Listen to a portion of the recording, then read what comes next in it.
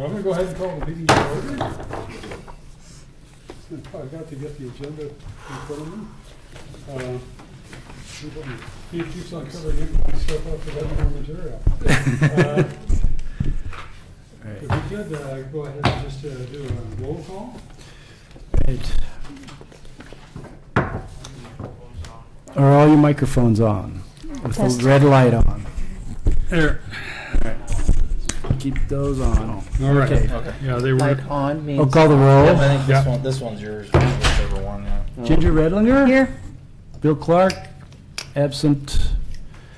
Jerry Herman? Here. Doug Neely? Here. Trent Warnes? Here. Dorothy Dalsworth? Here. And I don't know if all of you know, but Richard Craven has stepped down. He's busy. And we're going to... You stepped down? Yeah. Yeah. Oh, Yeah. Yeah, we got an announcement of that. okay. Yeah. So we'll be looking for a Fighting replacement to fires fill in out his term. Is he fighting fires in Oklahoma or what? I'm not sure. He's I going to think be he's out in of state a Oklahoma. lot, doing Okay, well, work and things. He's worked hard for us. We Yeah. appreciate it. And so I'll be advertising to fill out his term. And as soon as we can get an advertisement out, and we'll go through the interview process to fill that position. Why don't you join the committee? Then I'd have to vote. So thank you. We have a quorum.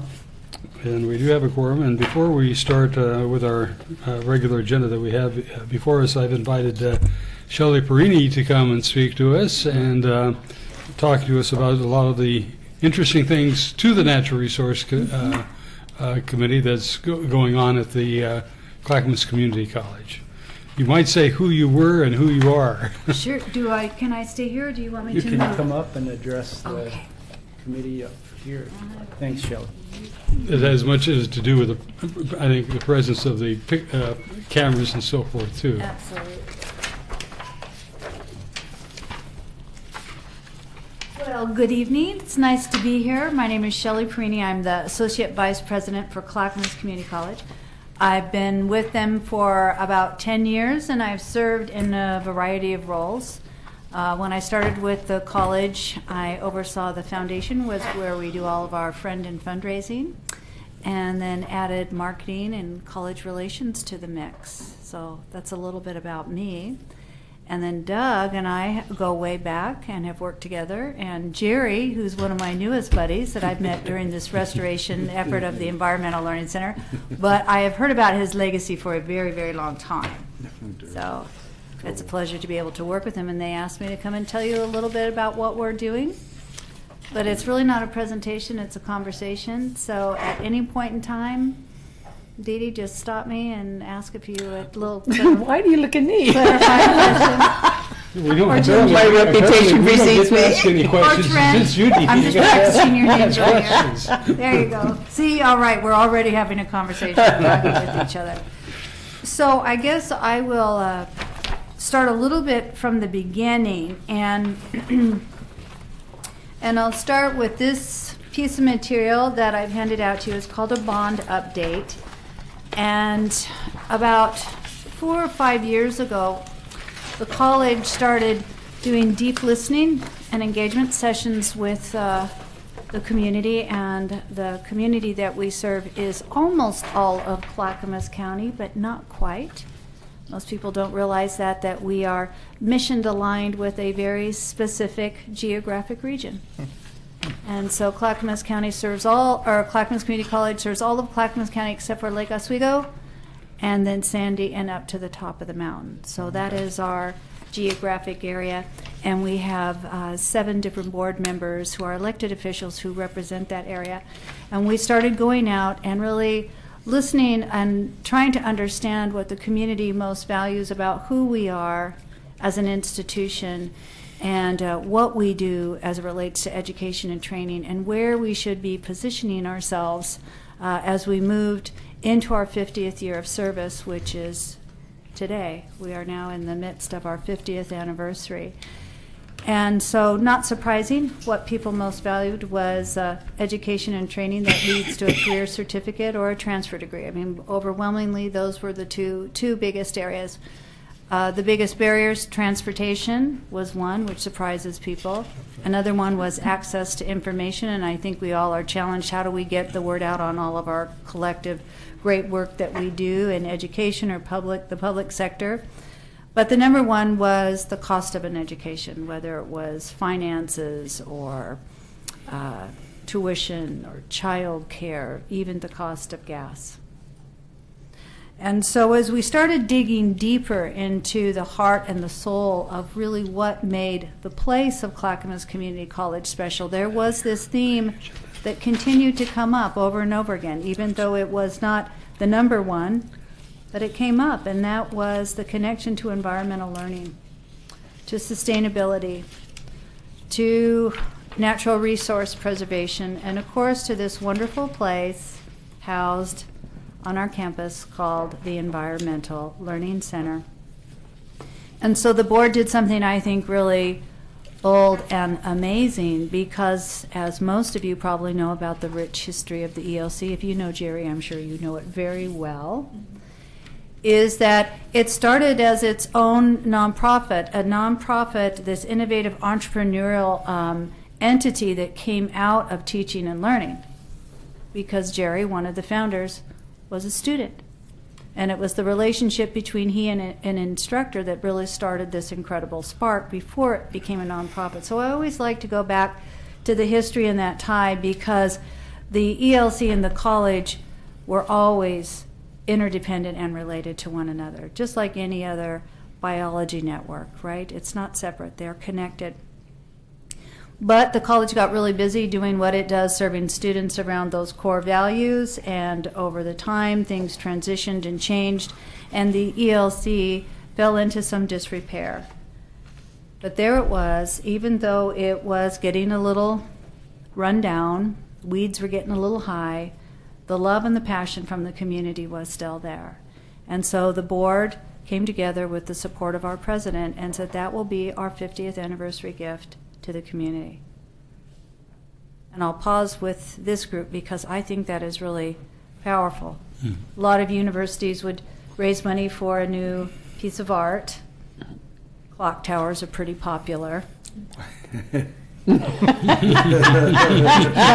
what they are doing, and why I brought this bond update, because what's really important, especially for those out there listening who serve on our Citizen Oversight Committee, that's the group who makes sure that we're spending the $90 million of bond monies on what we said we would do. We have to raise that money. So it wasn't an easy pass because of the bond. We knew we would have to raise the money to do the restoration.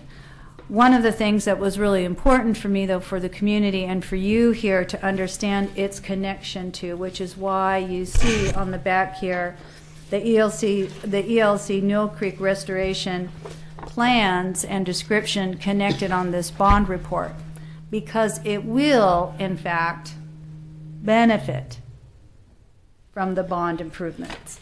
Because right now, if you've ever been in the back of Barlow Hall, you know, we like to call it Barlow Lake. And it does fill up, and actually in this last flood somebody had parked their car and it was within hours the water was up to the window and going into the car. There's just this, they were at the perfect dip place. They couldn't have been better. They were parked way away from everybody because they had a nice new car and they didn't probably want to get door dinged. But anyway, instead it took a bath. So that water runs amok, and it really flows in dramatic ways, as you can imagine, into what is now the headwaters of Newell Creek and the ponds at the Environmental Learning Center, and does not go in or out into Newell Creek Canyon in the most efficient natural way possible. And so that is how the Environmental Learning Center is going to benefit from the bond improvements. It's really from all of the tremendous stormwater improvements that we're going to make throughout the campus. So that allows us then to really stop looking at the headwaters as a stormwater detention pond and start really looking at it as a natural resource amenity that people can come again and gather and learn and study and recreate and enjoy. And that's our birthday gift on May 21st. So I'm just going to slide around these pieces of paper. Stop me anytime. I hope that all of you will join us. You'll see that we have a number of anniversary activities. There's a wonderful, rich website if you want to find out all the goodies, but what I believe you'll be passionate about on May 21st, that we're going to have a birthday party and we're going to celebrate that gift. We're going to kick off. Jerry and Shaw Spady and I are working on a community giving campaign because there's still some fundraising needs that need to take place, even though we're making some good success. But mostly, don't worry, we're not going to be asking you for money at the birthday party. We're just going to be celebrating and having fun and giving tours and celebrating the history. So I'll just pause there a moment and see if anyone would like to add or ask questions. My understanding, you're going to do some work on one of the buildings as well, at the ELC. Yes, the pavilion. And how will that be used predominantly? It's a classroom. Uh-huh. You can share if you would like to share a little bit more about how it might be used. Yeah, it's just, it's an area that hasn't been very effectively used, and we're really looking forward to that improvement at that particular site. That's Absolutely. So I'll talk about education piece then. How's that? Yeah. So one of the first sort of organizations to step forward to help us, well, without Metro, it was a Metro Natures and Neighborhood Grant. Without the Metro's Neighborhood Grant, we would not have been, I think, bold enough to reach out and try to raise these resources for this restoration effort. And what that grant really requires, although it's what we desire, both as a college and a community, is to really enhance the learning opportunities there, both as it relates directly to the curriculum being offered at Clackamas Community College and also to our community education partners. But access was important, ADA upgrades were critical, and also just the use of the space itself. However, we're not waiting, and that's one of the messages I really want to get across, is we're not waiting for the restoration effort, we're already using it. Matter of fact, every Wednesday afternoon, the Water Environmental Technology class is happening over there. And it just, Jerry, I can't thank you enough for leading these cleanup efforts, you and your crew, because just after the very first cleaning, and because of the renewed use as a classroom, again, it's not as robust as it's going to become, but it's happening. It's happening. And that's one of the dreams that I keep hearing out of this. I'll talk about the historical preservation project we're doing. But as soon as we started to open up the door and people could see in, it started to be used again. Mm-hmm. And I interrupted a couple of students and asked them, why are you here? And one was in the WET program, Water Environmental Technology program. And his lady that he was just enjoying some peace and solitude with is in our nursing program. And I gave them some space and walked around, and then I came back and they had taken some little rocks and made a heart on one of the benches that you had created there. And it just made me feel really wonderful to see so many people using it. But the pavilion is really underutilized. I would say Lakeside Hall is starting to get much more well known amongst the college community as a meeting space and also as a classroom.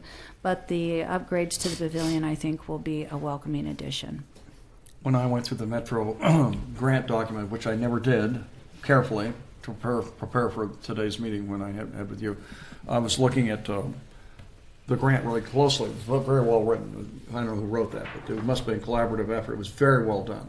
But one of the points they made was that in addition to science, technology, a demonstration site for the community in terms of water quality and other issues, not for the community, for technical people as well as the community. It talked about a recreation area for the South County area.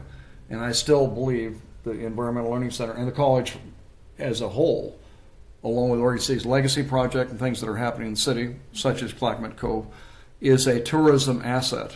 And it's not a big jump to look at being a recreational area to be a tourism asset. Quite often, recreation and tourism go hand in hand, And my dream is to see a tourism program evolve at Clackamas Community College, formal training program, certificate-wise or otherwise. And this week, Bob Red Mill lady pulled me aside and said, "Are we going to do that or not?" I said, "Do what?" "That tourism program. We're in." I said, "Who's in?" "Bob and I are in." Nice, congratulations. So, they're a tourism asset. Why would that be? Right. Because they have something that people love to come enjoy, but they also show you how it's made, their product. It's a big And destination. you have all these products called students that are in different venues of learning that I think people would go to see different, things being offered in ELC could be a stop, horticulture could be a stop, maybe some of the other things that I don't know about that are being done up there that could be shown off.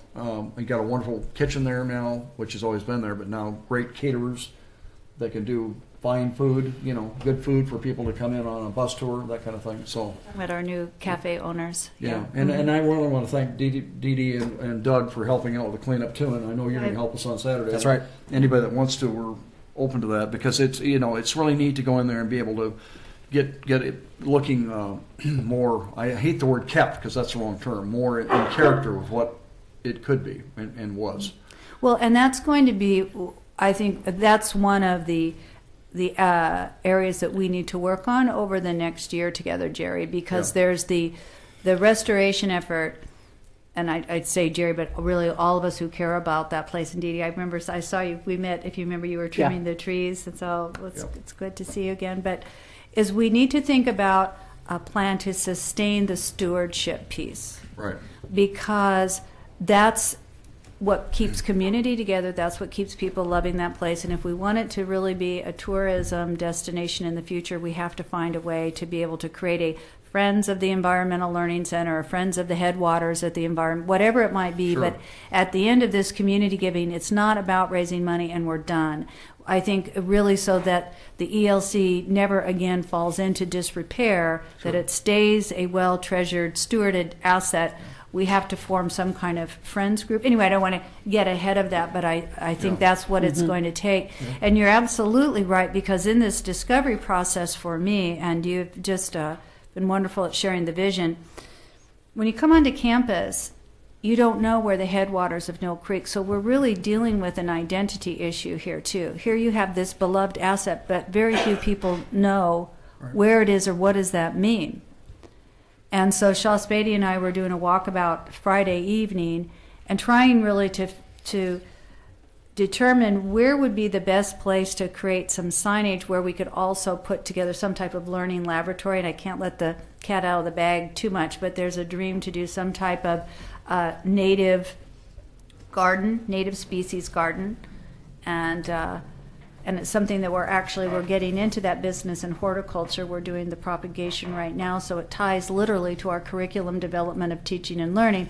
But anyone should be able to learn if it's out in a natural environment, not in a horticulture lab, right? So the idea is to bring it out of the lab and into the environmental learning center area.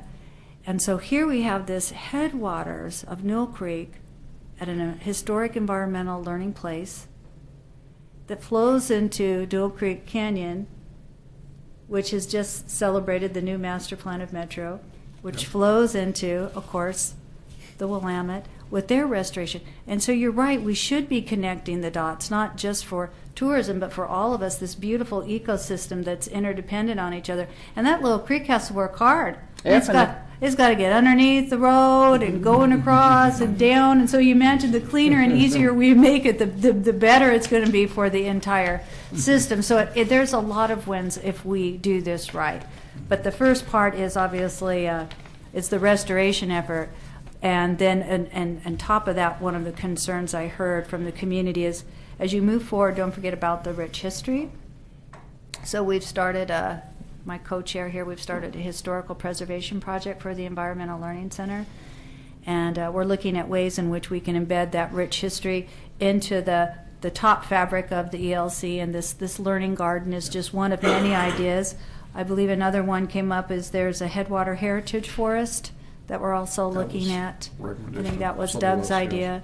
So the ideas are moving forward, and I think it's going to make it a great place and for all kinds of educational opportunities. I've met 5 people just on Saturday who said that they had some type of skill or expertise that would like to bring it to the college for community ed. So I don't think we're going to lack in people to want to use it. Can you tell us about next week's event, and are we invited? Yes, you are invited. Thank you for bringing that up. So in front of you today, in the spirit of Earth Week, We are holding an open house at the Environmental Learning Center. Also, one of the sort of comments that kept bubbling out of the community was, what's going on? You know, they didn't quite, I don't know that we have done as broad enough. We've been so focused on trying to raise the money and the historical efforts, we have not done as good a job as we should, just inviting the entire community in to walk around and tour it. And now that it's looking so lovely, we thought we would invite people in for an open house to continue imprinting the process and sharing your dreams before the birthday party. So I hope you all can come. So what's the time on that? The time on that is 2:30 to 5 p.m. Which day? Wednesday, April 20th. And there's going to be an all-star cast conducting tours. Quite a crew, I've heard. They know their stuff. The Business Alliance president today asked me about this. He'd heard about this, and he wants these distributed at the Business Alliance meeting on Tuesday. Thank you. And it will be very family-friendly. We actually, Allison Heimowitz, who I'm sure many of you know, who is one of the authors behind the Beautiful Metro Grant, Okay. I found some of her earlier work in the childhood education pieces, so we're going to use all those little coloring books and just recycle and repurpose some of those. So it's going to be something for everybody, besides something to learn, something to color, tours, exploration, and also, again, opportunities to continue imprinting the process, which is what's important. Kids love to color. I said kids love to color. They do, and it has a lot of activities in it too. So, in case they can't keep up with all Jerry's historical stories, they can follow the activities in the guidebook. Can you, yeah. No, I think I cornered you at the ELC because I had mentioned how wonderful it would have to have a fountain up at the headwaters, and then someone else mentioned, well, that's 100,000 or more. And then I said, well, maybe if you could find some old patron or alumni that for a future down the road, that might want to make it possible to sip from the headwaters. How rare it is to have Exactly. headwaters anywhere, and to have headwaters right here in Oregon City is rare. We It traveled is. to find the Columbia headwaters, and that was hard. Absolutely, So it's kind of cool. That's it was very cool. And Very those are the excited about and ELC. all the ideas that are coming forward are really cool, and all of them are going to stay. I mean, how and when we get to put them into play, that's up to us. That's something we do together, and that's what I keep sharing with folks. Every good idea comes forward has to have a champion to stay the journey. It's exciting. I love that. Thank you. Well, thank you so much for coming. Thank you, Shelley. Thank you. Appreciate it. Absolutely. Pleasure to be We here. might have a viewing audience that has picked up on some of this too. Very good. Thank you. Thank you very much. Bye-bye. Okay, very good. So we only have one set of minutes. These are the minutes from the work session that we held in the Oregon Trail Room on October 29th. And I know you probably didn't have time to review those online because I didn't attach them online. So. And Ginger was chairman then, chairperson. Correct. Right? Good deal. And we were preparing for the City Commission work session on November 10th, so we held this work session in order to prepare for that. And the upshot is summarized at the end here. Chair Redlinger summarized the presentation plan. The purpose of the meeting with the City Commission would be to enhance communication. We'd run over the NRC accomplishments in 2015. Asked the City Commission to consider adoption of our revised bylaws, which they subsequently did, and consider the NRC's questions at their annual retreat. So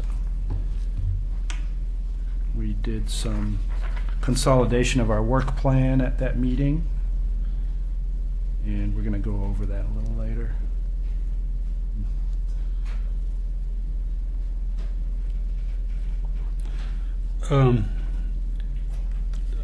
Anything to add?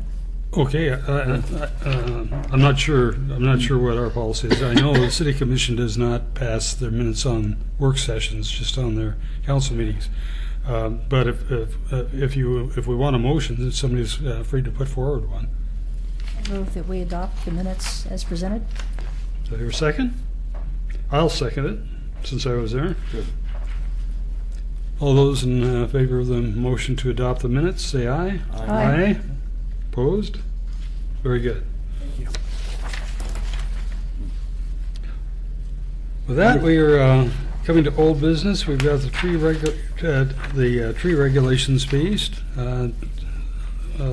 What have you prepared for us on this now at this point?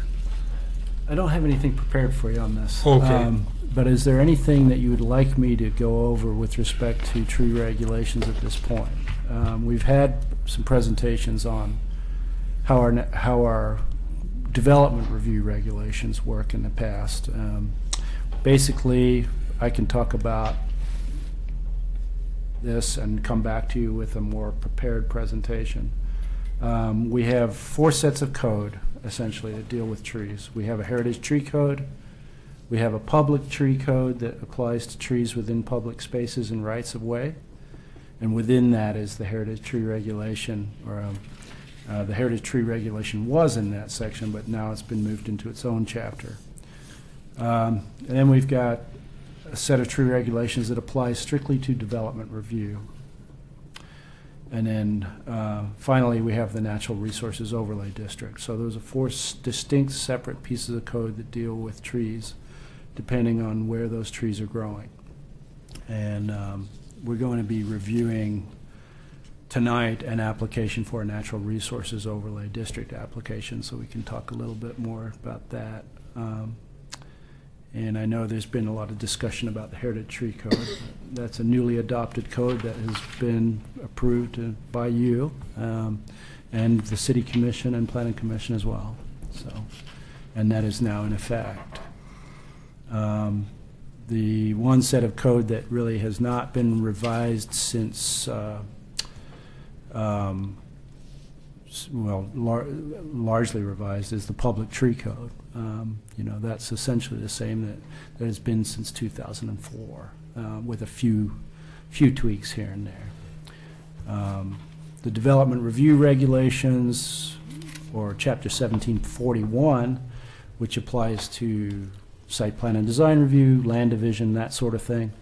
That was revised and adopted in 2010, 2008, and then 2010. And I think that's probably the more complicated piece of code, and that's what staff uses to review tree removal and mitigation plans on private property that are going through land division and site plan and design review. At this time, there's not been any call or direction to amend any of these codes, with the exception of the Heritage Tree Code, which we already looked at. I didn't hear you say anything about heritage groves. Heritage stands. Heritage stands. Stands, I'm sorry. And the reason I asked is that I'm still, since we're talking about tree issues in general, I'm still trying to figure out whether Waterboard Park is considered a heritage stand, because we looked at it as a committee. Yeah, it was 4 years formally- ago on another issue. We decided, I thought, that it didn't need that status since it's already a natural park. I'm talking about the hillside. So The park itself is a designated stand. it's a or designated. grove. Who did that designation? This came up before, and I was trying to recall it coming before the commission as a designation. I didn't recall it was. Maybe it was. It was. Okay. That's where that designation came Okay, from. so you guys- Yeah. Okay. So I wasn't clear on that. Okay. Yeah, I can come back Right. with the minutes on that meeting. Is that the only heritage stand in Oregon City at this time? Yes. That's what I thought. Yeah. So what you Yeah. might have heard or presenter speak to was Shelley, was that a number of us, I'll let you tell them about it. The Heritage Grove up the college. Well, you brought it up, so you're the one who Okay, originally well, brought there's it up. that Go row ahead. of Oregon White Ash that borders between Oregon City Senior High School and the campus. And I think, Doug, you've done some investigation. It seems like some of it's in college, but most of it's in In high school district? or in private ownership. Okay. A lot of it towards Newell Creek is towards Beaver Creek is Beaver Creek. actually apparently under private ownership. Okay. But it's almost contiguous Oregon White Ash with an understory of violets and things like that that are very unique to it, you know. Is And, this on the reason far we- side of the parking Huh? lot? Is this on the far side of the parking lot by the trail between the high school? Yes. Okay, Yes. I drove around to look, and I went, that's the only Near where place the I power could. lines are, Mhm, across. yeah.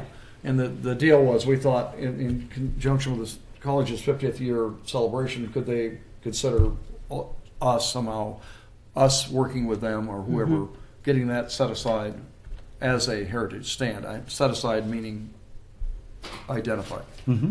And Florence Lee, this goes way back, she was a botany instructor up there and a biology instructor up at the college.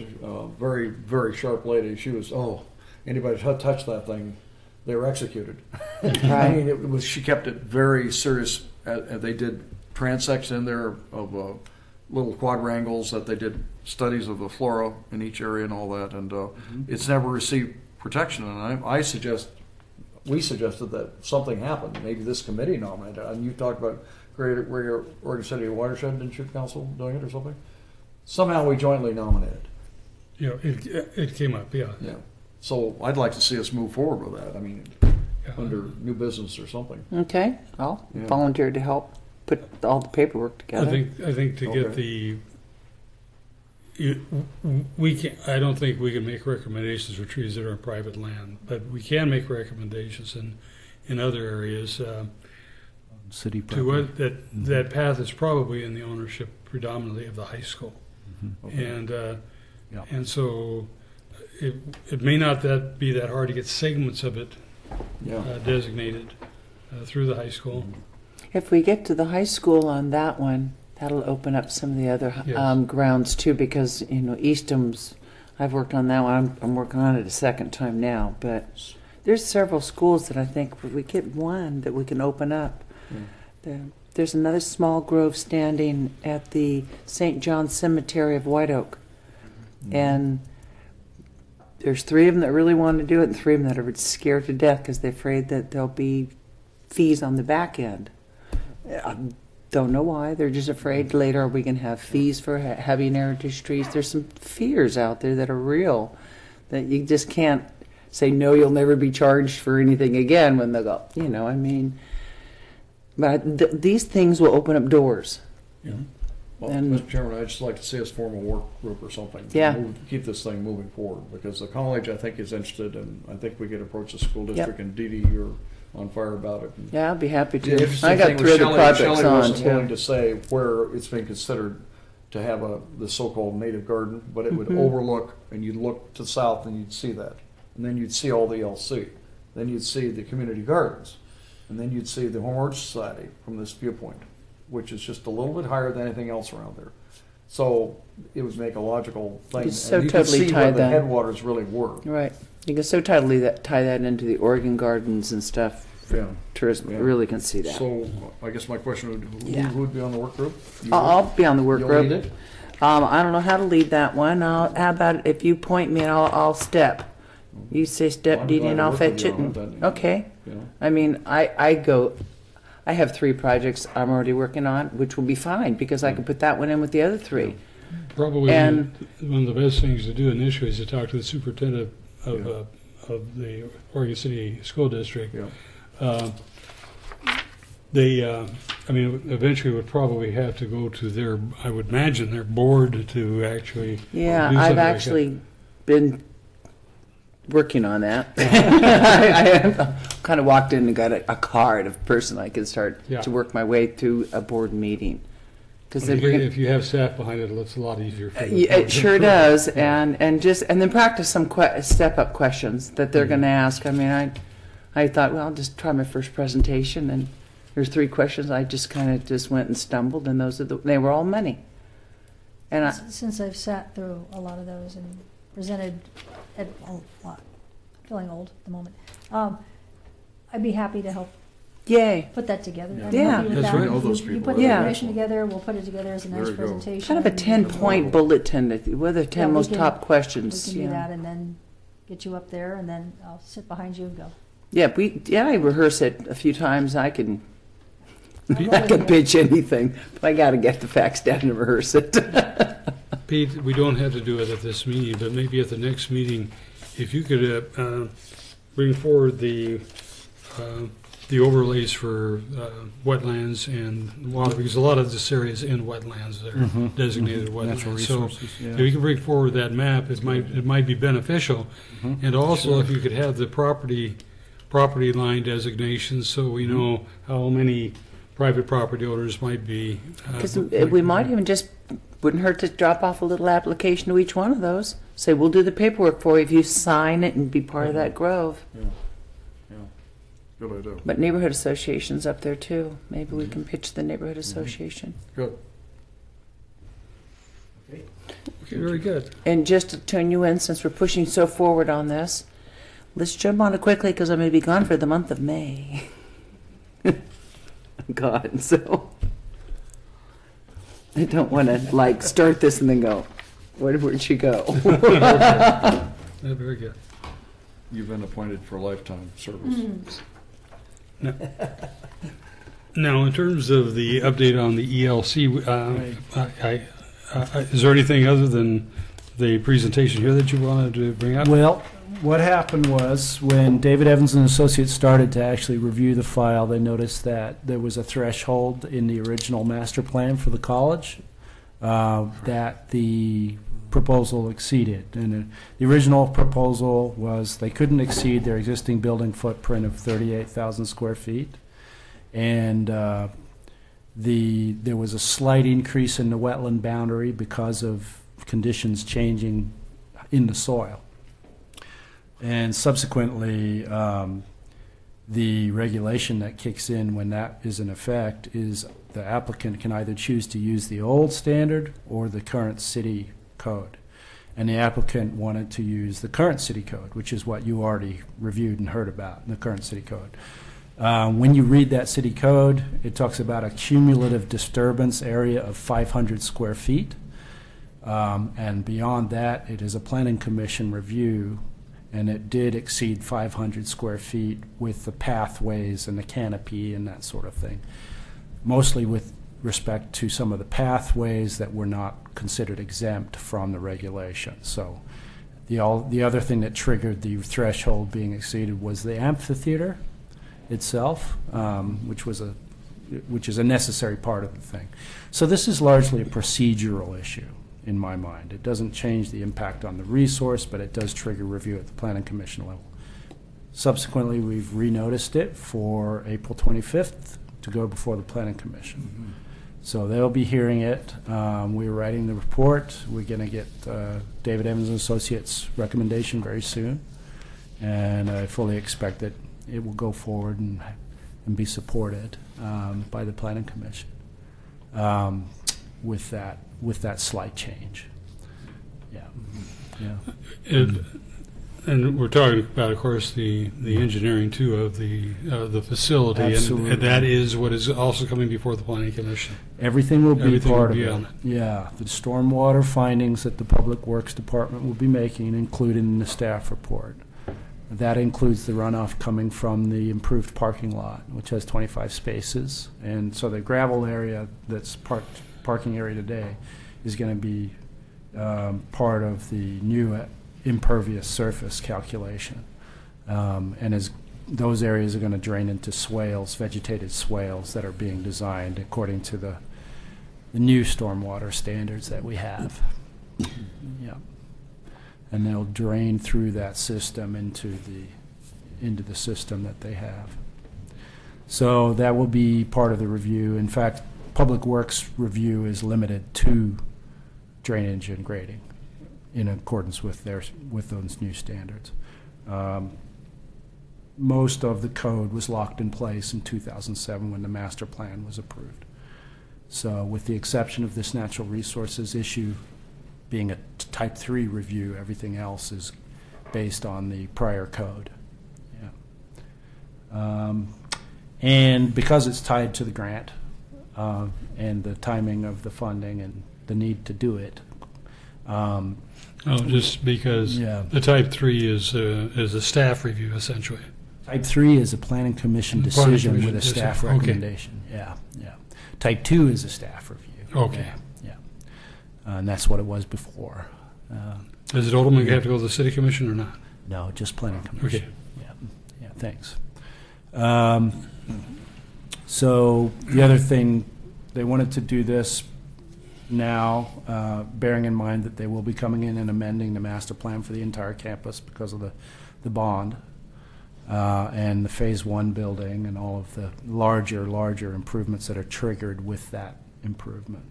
This is not part of that, and it's not going to trigger those big street improvement issues and things like that. Yeah. Okay, that's the update on ELC. If you wanted to come on April 25th and voice your support, you're welcome. Any other comments or questions? Okay. Coming into new business, review the natural resource 16001 type 3 NROD application for single-family land of record, and we're going to get a picture. Yes, we have a presentation for it. And I assume this is why Laura is here. No, this There's no Laura's one. just here to listen Oh, well, thank you. and maybe talk. I had a great suggestion. So, 1 second. Lights down.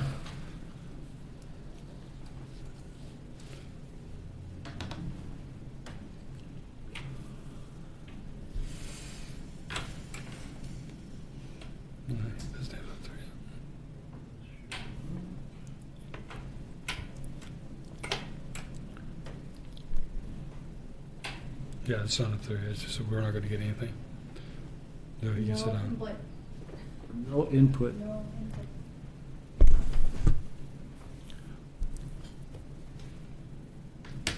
Stand. Let's try that. Oh, it's the laptop select. Thanks. There we go. Something's happening. There we go. This one?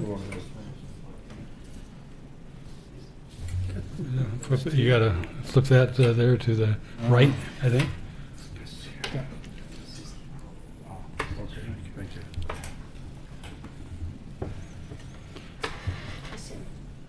I sent the dates for the Oregon City School Board meetings for the rest of this year. For us to look at. You sent it to I her? sent it to everybody already. Okay. Yeah.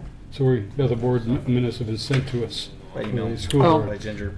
Yeah. Okay. You don't have to look it up now. thank you. I'm just trying to keep my other. No, mine didn't. If you go. Bear with us. I'm a lefty.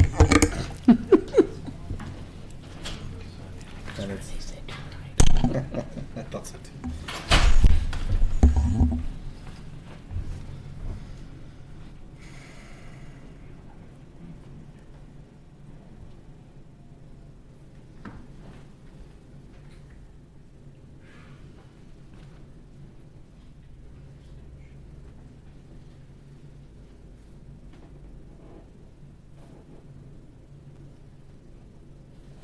This is going to be built next to the tennis courts.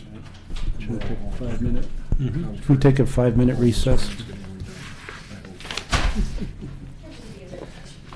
We hope. We could only hope. You know.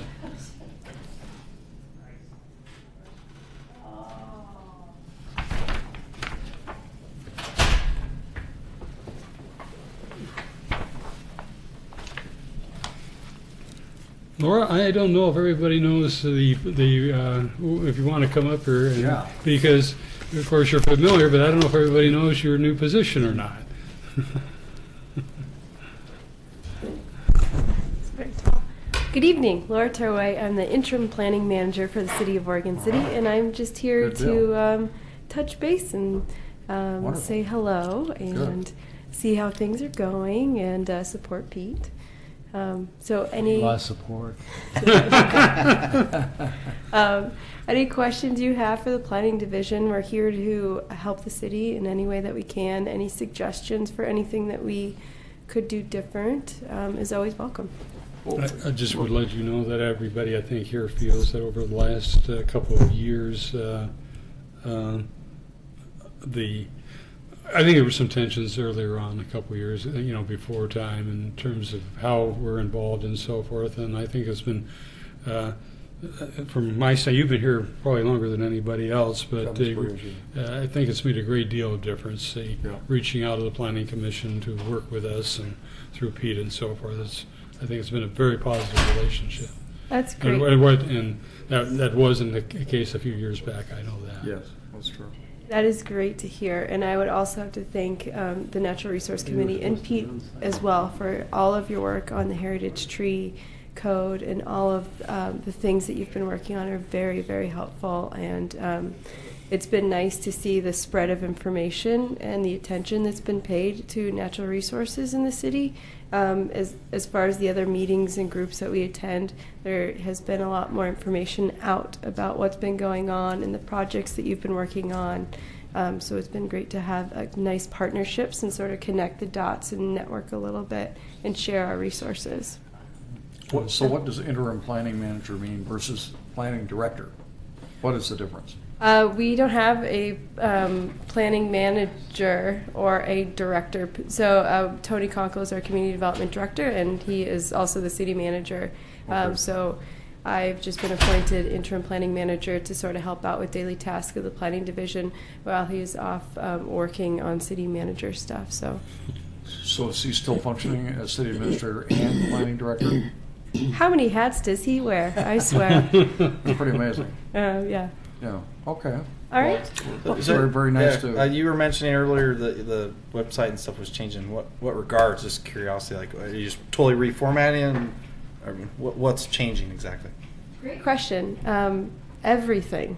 So a lot of the content will remain, and we want to make sure that we're sifting through all of our content to get rid of any outdated things and make sure that everything that is on our website is valuable and up to date. But the city is working on a project to change the look of the website.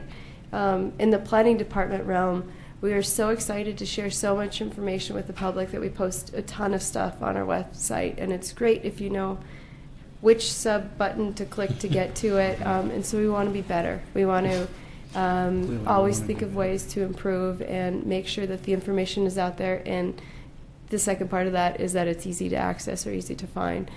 So the whole website for the city, which is www.orcd.org, is getting reimagined in a way, and we're sort of changing our mindset of how people use the website, and they've formed a community committee to look at it, including people who've never seen the website before, a lot of people who have, or people from different points of view, to see what people want when they access the website and what's missing from the website that ought to be there and things like that. So it's a good city project, and I'm not sure what the timing is on that, but it's not tomorrow, I can tell you that. It's going to be a long, thoughtful work in progress. Yeah. Exciting. Uh-huh. Thank you. CIC, you guys interrelate quite often with public noticing and things like that. Citizen Involvement Committee. Is that getting sorted out? It sounded like it was problematic. Is it getting better now, or? It's great, actually. So the CIC, the administration of the Citizen Involvement Committee has moved from the city manager's office to the planning division, and so I'm the liaison for CIC. In the past year, we've codified the CIC, so we want to recognize the importance of citizen involvement to the city, and we want to put them in our city code, right, like the NRC is. And so we've done that, and we've created a work plan. And right now we are on the tail end of finishing our public information plan. So we're created a subcommittee at the CIC to figure out how to get people to both neighborhood association meetings and to the CIC meetings. And not only that, but how do we really create a genuine avenue for two-way information so we can hear what people are saying and tell them what we're doing. You pay for us, so you should know what you're getting, right? And all of the good products that we're working on, and sometimes those don't always get advertised out there. But we want to know what are good things that are happening so we can make those good things happen other places, or what are some concerns that people have. So this is a good first step to activate neighborhood associations.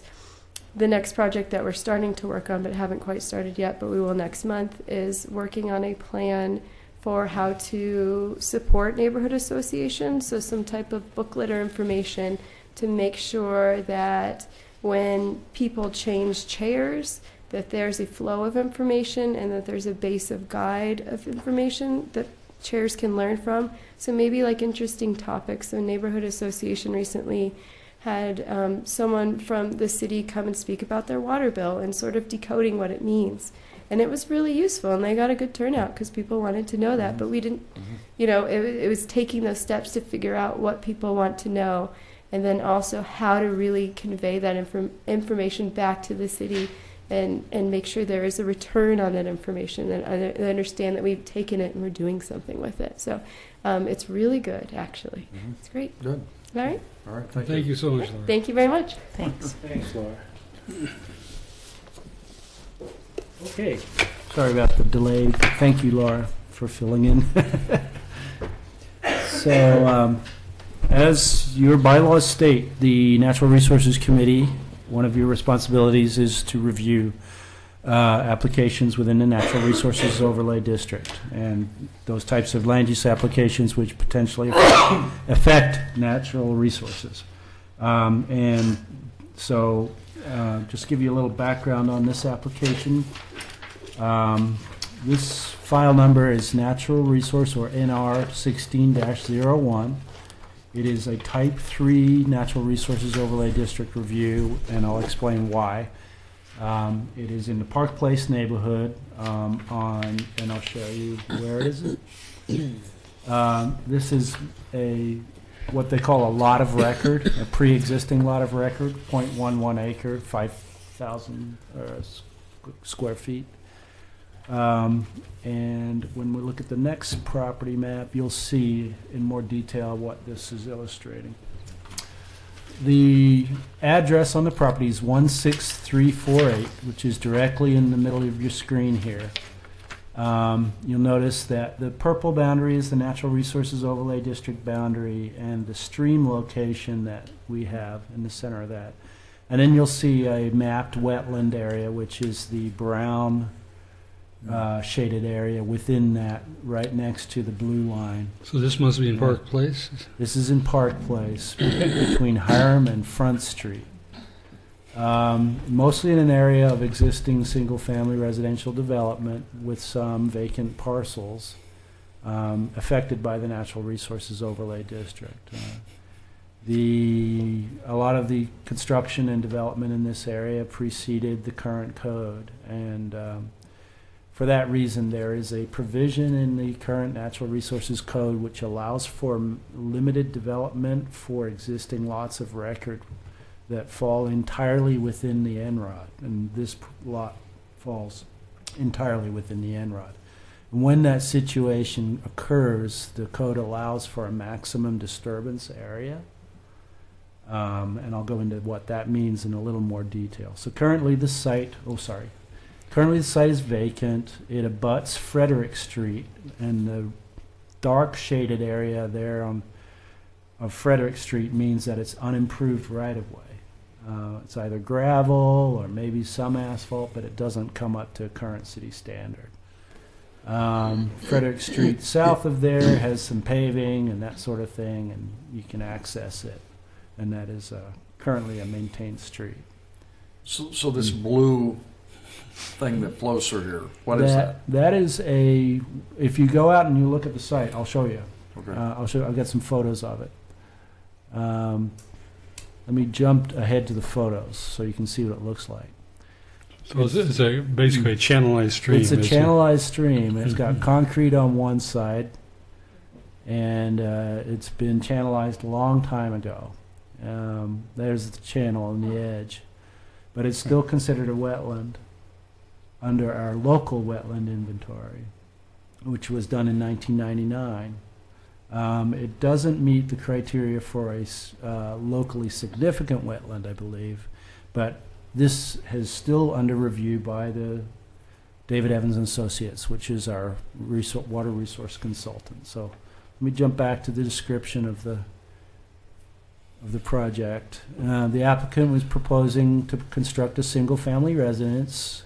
The house would occupy 1,032 square feet, and the driveway and sidewalk and rear patio would occupy 468 square feet. and that is under the 1,500 square foot allowance threshold for a lot of record. Code also requires in these situations a minimum setback of 25 feet from the ordinary high water mark or the top of bank, and a setback of less than 25 feet from that resource requires a type 3 review. And so that's what's triggering. Description of the resource, it's a perennial stream. They identified that. It flows from east to west along the northern property boundary. The applicant's consultant refers to it as Ferguson Street Creek, but I don't know that that's a correct name. I don't think it has a name. It's referred to as PP3D on the Shapiro Wetland Inventory, which is the inventory that the city uses. According to the municipal code, typically a perennial stream in a wetland requires a 50-foot vegetated corridor, except in the situation we have, which is a lot of record situation. Not listed as locally significant in Table 5 of the Shapiro report. This is the delineation submitted by the applicant, which shows the extent of the Shapiro wetland test plots, which are, and I'm sorry for the resolution on this, but there is a larger map in the materials that you're welcome to come and take a look at. We have not sent this out for public notice yet. We're going to send it out for public notice on Friday. And then the test pits that the applicant has dug are listed as SPs, I believe. So all the SPs are test pits or PPs? What are PPs? They are actually, I think those delineate the Shapiro wetland segment in the city's inventories. All right. So this is the site plan for the property that was submitted. It's to scale, and 1 inch equals 10 feet. You know, if it was on a piece of paper, it shows where the footprint of the house is in relation to the top of bank, and a 17-foot setback from the top of bank, and that's what triggers a Type 3 review, since it's less than the 25-foot minimum. So what kind of what does that Type 3 versus just the regular? Sorry. Yeah. What that means in land use process language is it's a discretionary review. It requires a planning commission decision and a vote by a quorum of the planning commission, as opposed to if it was a Type 2 review, staff would review it based on the code, based on the criteria, and we can only approve what is in the code. I got you. Which is 25 foot. Yep. 1,500 square feet. So this difference between 17 foot and 25 foot triggers a Type 3 review. Yeah.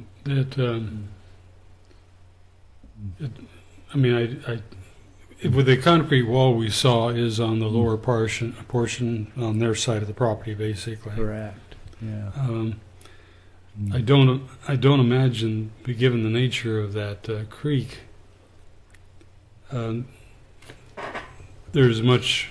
Even though it has a wetland designation, there's probably not that much that occurs in terms of wetland vegetation or anything of that nature. Yeah, we haven't seen the results from David Evans Associates yet, so they will be able to confirm whether or not there's a wetland condition right now. Is there any when they were asking for a reduction of 25 feet? Is there any kind of mitigation that can occur with that kind of setback that might actually improve the 17 feet that is there compared to the 25 feet, which doesn't really have much? Right. Let me go into the mitigation. Okay. So, yeah, that's okay. I was just trying to get the slide. So the mitigation process, there's two options in the code. There's the option where you're removing large trees in a natural area, or you have a bare property where you're basically calculating the amount of your impact area within the NROD, which in this case is 1,500 square feet, And the code requires that you provide twice as much mitigation area as impact area, which is 3,000 square feet. And then based on that 3,000 square feet, there's just a spacing of plants required, and you calculate how many plants you're required to plant. In this case, they've proposed planting 15 trees and 50 shrubs. I don't know if David Evans and Associates will agree with that number. They're going to check it and make sure it meets code, and they may say that does or it doesn't. So we haven't seen the results of that yet. The Yeah. 15, so forth, the 50 shrubs, if that's the landowner's desire? Well, Or- that's we will check it to make sure it meets the minimum I mean, requirement. that's pretty Yeah. aggressive. I'm Yeah. impressed. So along with that, there's a plan requirement as well, and a narrative description required to show that there's no impact to the potential for fish spawning and that sort of thing. In this section of the creek, I don't believe there are. This any- creek yeah. links to what? The Clackamas or to Abernathy or what? Uh, I won't go to Abernathy, no. Yeah. Well, I don't know that it would. Goes No. down the bluff into Abernathy Creek, I believe. But I could be wrong there. Doug, what do you think? This is You may be heading, right. It's heading toward- It's at the top, it's gonna come down Holcomb into, Yeah, Yeah. you're probably by right. the, You're probably right. this is overlooking Apperson, Correct. sort of. Correct. Apperson Yeah, overlooked the old probably huge does. Yeah. flat. I should have zoomed Probably out does. more to show you where it actually flows, but it flows from. if you go- In the description you just had about salmonids and so forth, is there obstructions to salmonids even getting there? There probably are further Yeah. down. I don't know. Would they be asked to consider that? Or would you No, be they're, asked? they're only required to mitigate what they impact on their property. Okay. Yeah. so it says the unimproved Fredericks and that, Fredericks Street, and that's where the concrete driveway's coming through. You'll notice that I it drove down goes there. into a storm pipe underneath the Well, road. yeah, and then- but there was yeah. like, looks Yeah. like part of the whole Sorry, let me yard go was back up planted from there. into the, Yeah. you can't even tell where, at one point the street just disappears into people's backyards. But up a half a block, there's a great big yummy cedar that kind of hangs in the street. Well, again, this blue thing that flows Yeah, through. that here. does. Yeah. It's an open channel. So Okay. yeah, across that section of Frederick, and then it goes into a storm pipe under Front Street, not Frederick. So Okay, so this Yeah. blue thing I see on my aerial, yeah, that's- what is that? That's a stream. Oh, It's a that's stream the within stream corridor with 50 And there foot goes on- buffers? Okay. Typically, yes. And there's a On either culvert side, okay. then Thank you. Yeah. in the road? Yeah. Okay. Yeah. So let's see. Going into mitigation plan. Wow. Okay. So this isn't super high resolution either, I apologize, but this indicates 2 zones of planting. Area A, which is right next to within the ordinary high water mark, where they're going to be putting plugs and saplings and those kinds of riparian things. And then the area B, which is the darker crosshatched area outside of the ordinary high water mark, which will take up most of the north side of the yard, which will be planted in more upland species. So they're planting 15 trees and 90 shrubs in that area. And this will become protected by a restrictive covenant as part of the title of the property. So if the property changes hands in the future, any subsequent property owner would be know that that area is a mitigation area for the natural resource overlay district. How big was the Yeah. lot again, size wise? 5,000 square 5,000. feet. Okay. Yeah. A lot of the lots up there were platted at 5,000 square feet, and even though there's owned R6, which is 6,000 square foot lot minimum, but they're allowed to use the same setbacks as an R6 zone because they're pre-existing lots of Okay. record. Who did this rendering? This was done by the applicant's wetland consultant, and the name escapes me for the moment. Okay. But So- when so the that way was- the process works is their consultant turns in the application, and then the city's wetland consultant reviews that Yeah. to make sure it meets code. Oh. Yeah. So they've spent some effort on this, haven't they? little money too. For a single-family home, it's quite a Yeah. significant application. It's a lot of work to put together this, which is why, to the extent possible, the applicant has drawn some of the site planning themselves, but the parts that have to be completed by an expert, like this, that's required to be done by a water resource specialist or an ecologist who's qualified to do the delineation according to the Corps of Engineers methodology, and then put together a mitigation plan and planting plan that meets code.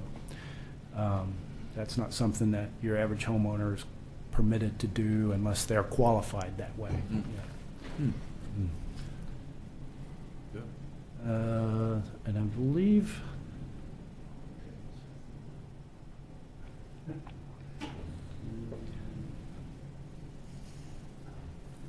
So with the mitigation going out into Frederick Street Road, then they're basically not opening up Frederick Street. Are you trying to keep it You as? mean if they're doing street improvements Yeah. abutting the property? Let me go back. Because they're coming through in an area that's completely undeveloped. Yeah. Right.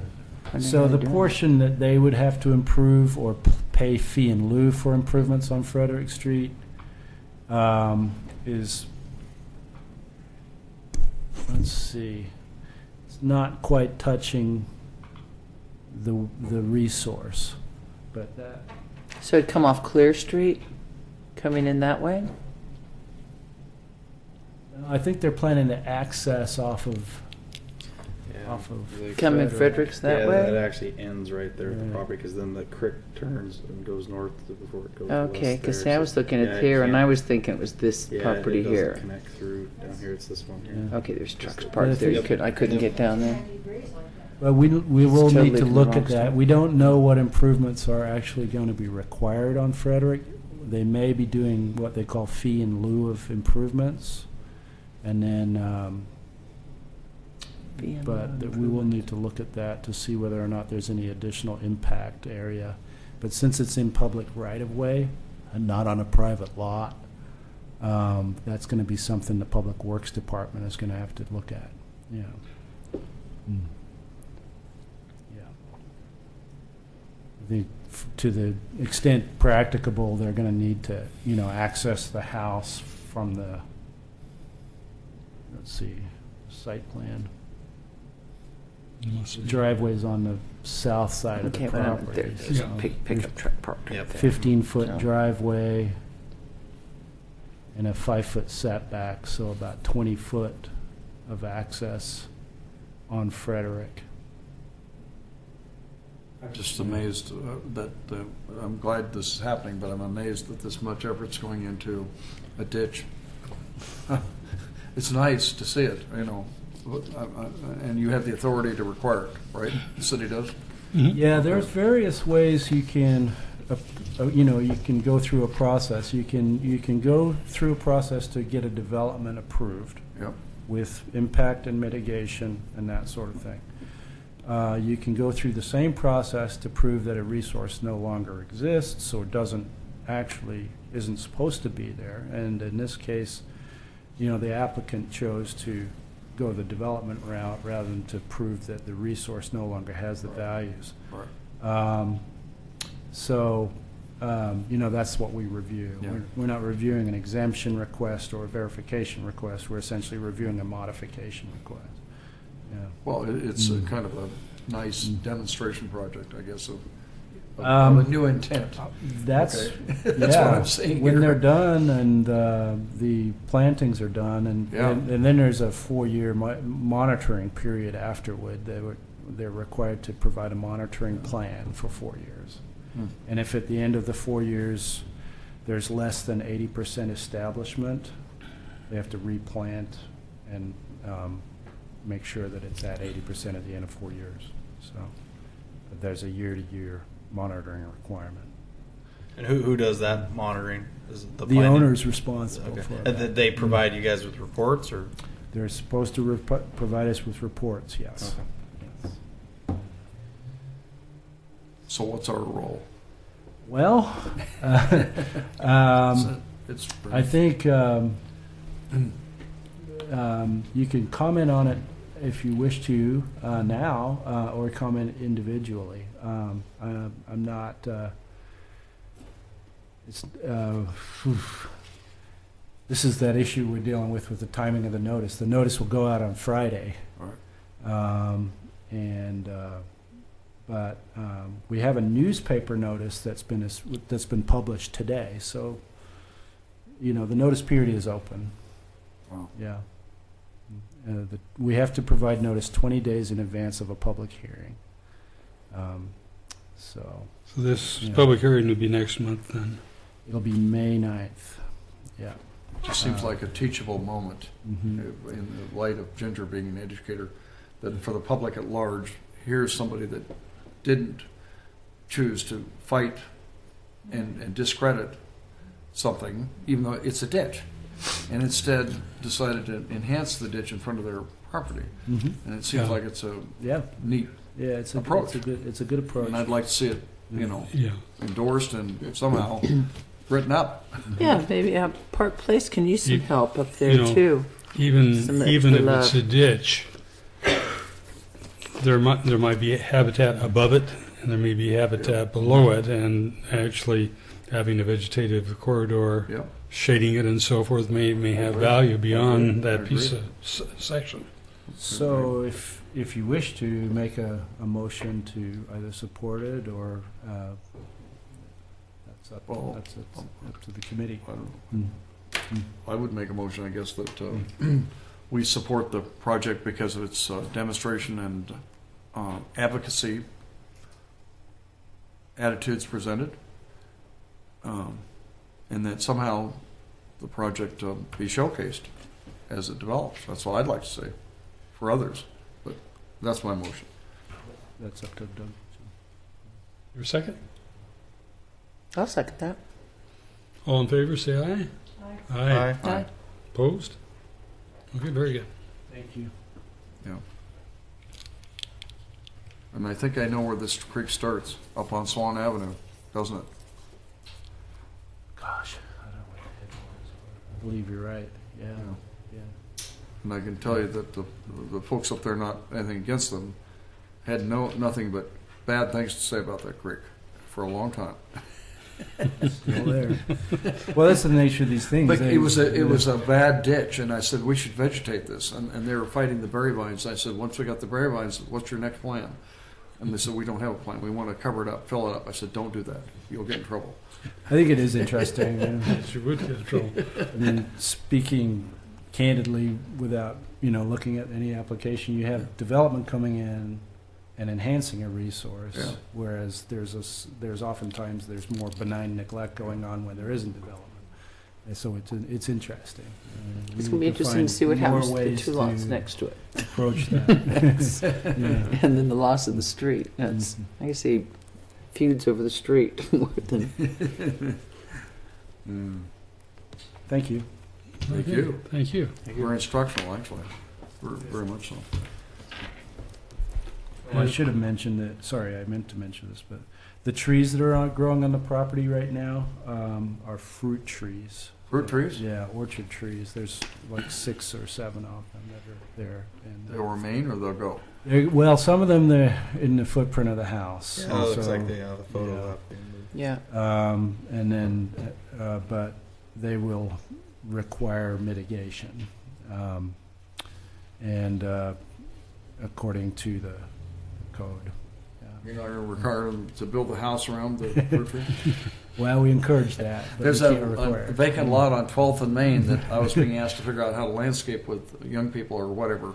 And there's a tree right in the middle of the, you know what I'm talking about, in the middle of the car sales, Weiler Chevrolet's car sales building. And it grew up, I don't know, 20-inch diameter tree? I don't know, tree of heaven, no less, right through the building.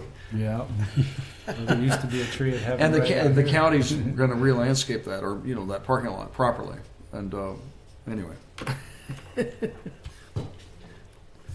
That will go on to communications? Well, we have one more thing. Excuse me, I'm sorry. Yeah, sorry. Oh, yeah, sorry. Yes, yeah, review, yeah. So back in January 13th, we had edited our work plan, and I when I went and looked at it and I accepted all the red line changes that we made, I just wanted to bring this back before you as a clean copy so that you can see it. What I did was I took off all the red line changes and I added the city commission goal in a separate column on the left, so it's a little bit easier to read because it used to be all combined in the NRC responsibility column. And then just wanted to go through this with you, and we can take a look at it. So under our responsibility number 1, which is promoting community involvement in natural resources conservation, that aligns with the City Commission Goal 4, which is to seek opportunities to maintain communications with citizens and facilitate citizen participation. Under Goal 4, there is also the Willamette Falls Legacy Project and advancing the waterfront master plan. So we had listed those under our responsibilities as well. The activities related to those we have are conducting the natural resources tour. I wanted to confirm that we are still doing that or not, because I wasn't sure about that one. I'd like to do that. Yeah. It was with the committee's help. I'd like to see us do it again. When is the question? Yeah. Fall, I think. Okay. I don't know. The only other one I had a question on. What we did was we got the trolley van. We'd have to get a bus now, and you paid for the bus last time. Somehow you guys did. Mm-hmm. Blue Star, wasn't it? Mm-hmm. Bus line.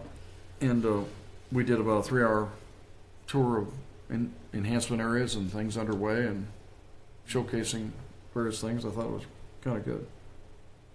Anybody here on the committee that was with us on that? You were, weren't you, Doug? I don't remember. That sounds interesting. But it was a neat deal to get people out Yeah. with us to see projects. Yeah. Fall Foliage and Heritage Tour, I think it was called. I'd be willing to work on that again. The second activity is preparing educational materials about street trees for distribution to the public. That's something that staff is working on. And we already have that on our website. So as Laura mentioned, we're still trying to improve our website and get the materials out in a fashion that's a lot more readable and accessible. So we'll be doing that ongoing. 1C, developing signage for improved public awareness of natural resources. Examples, streams and trees, development sites, and heritage sites. We don't have a lead on this one or a timeline yet. Would you like that to be somebody within this group? Yes. Yeah, I'd sure like to see us do that. And we're developing signage. Well, I think, Doug, do you want to talk to that? I had recommended early on, and looking at it in terms of the next budget cycle, which I guess would start next year, to actually give signage on the major roads that streams go underneath. I think a lot of people just, including myself, Right, this don't one stream realize we what's saw going here, on and what we're driving over. what they are. So to have that kind of a signage on the streams, and that's what I had recommended. Okay. Good idea. Very good. Very good. All right, so I have this little idea. I'm just going to share it now so I don't forget it. That we come up, the little library movement, that people are putting little library boxes. For Yeah. people well, we could do like little NRC, little Oregon City boxes, in a similar vein, and then have pictures of trees or whatever it is, if it's a water site or whatever it is, and people could open it up and find information about Oh, okay, Yeah. so Yeah. that's And the box, actually you on open the it up route and- somewhere. on a route somewhere. Yeah, okay. And then we can make a map where all the little boxes are, and then it could be like Right. little NRC library. Yeah. Yeah. That'd be Good neat. idea. I've seen those where you open it up and there's little trivia questions inside. Yeah, And and the front of it could be the logo, the Yeah. Oregon City logo, but it's kind of carved wood or something. Where could you see a little library demo idea? Like there's this one right over by on the turn as you're coming up Oregon City High School, and the turn where that giant tree is on the corner. Yeah. Right across kitty corner from that tree. Just there's a little library right there, free library right there. And what's that Sometimes about? they look, they Well, they're just cute. look like little kiosks, Oh. or sometimes they just look like little boxes on posts. So There's it's where you can look up information there at Yeah. that site. And you can go on websites. It's a So national then you have organization. then you have to have a big sign to mention that's what it is, because I didn't know what it was either. That's good. Yeah. Well, it's a national registry, and you can choose to make your own, or you can join them and be a numbered little house. And maybe we can make that like And the they- next viral thing that. Right, they these have little- poetry boxes too, and Yeah, so this would be right. similar to that. Hmm. Um, And then we can share it with other cities, and they can come up with their own, and we can put them on the same registry, and. You know, we can actually connect that to our website too, because I was thinking if we had something where we could quick ID trees Yeah. that are Yeah. on our things, and oh, that's what that tree looks like, and oh, it has all the specific. I can print that, and put it in my file with that tree Maybe that I'm you could nominating. But Partner with the library board. Yeah, partner with the library board, and you also partner with the construction class at Oregon City High School that loves to do Yeah. city Yeah. projects. Mhm. That's a great idea. Does that mean your name's going to go on that slot? Sure. Well, I will help. I'll help you with that too. That Yeah, I'm seems sure so I'm cool. sure you get some support on that. Well, and including Dee me. Dee, you were talking about having us have a booth or some Yeah, exposure at farmers market. Farmers market once Oh, yeah. Yeah. a month. Jackie offers a booth, and I'm doing it for the Oregon City Parks Foundation in the morning. So I'm a morning person. So if you volunteer, say, "Oh, Dee, you'll do the morning," because I'm a morning person. But I'd be happy to do that because it's a Well- great way to spend Saturday mornings. Farmers market will be added as a separate line, a separate idea. activity. Good I idea. mean, Yeah. each thing we suggest, we need to put on our work plan or, Mhm. Along with that, I don't know if this is the time to bring it up or not, but I just kind of noticed that when I go to different things, I see a lot of you all here too. So many people wear so many different hats that it kind of make you want to feel like you want to throw a badge on yourself, saying I'm with the NRC or I'm with the PPNP or the CIC, or you have people have stickers all over. But I kind of thought maybe if we had like a slogan or something, and I'm doing something myself. I'm going to suggest it maybe it would work with the NRC, and that's a slogan of one tree, one family once a year. Meaning nominate a tree, clean a tree of ivy, somebody save, plant, or love a tree. Just one tree, one person, or one family once a year. It's harder than you think. I'm trying to get one tree to take clean up. I can't contact the owner. I'm in their house 15 times, but it's right on 7th Street. It's right next to Eastham School, so I'm thinking a little bit of happiness, a little bit of shame, all at the same time, One person, one tree. It looks small, and it's so grassroots that I think those are the kind of things that you can give a sticker to somebody. They said, we're going to clean our tree in our yard. Well, here, take a sticker and put it on your car. Again, just something so simple. And then if we're going to, all right, one more thing. And if we're going to showcase, get our logo out there, see what we're doing, T-shirts or badges or something really simple, like these people that are going out of their way to do the planting along Ferguson Creek there. Maybe if we're profiling them in a little newspaper, we can give them a sticker to put on their car. Again, one person, they did this for 17 trees, or something where we can publicize it, make them a local hero, a local lord. You can put OC initials in it. Sounds like that's kind of under maybe goal 4 or goal 5 of what you're talking about. Well, you're talking about I probably should have just waited until we got. No, that's okay. That's okay. Right, but I'm just not sure where. Do we have to develop these funds ourselves? Is that just something we get grants for?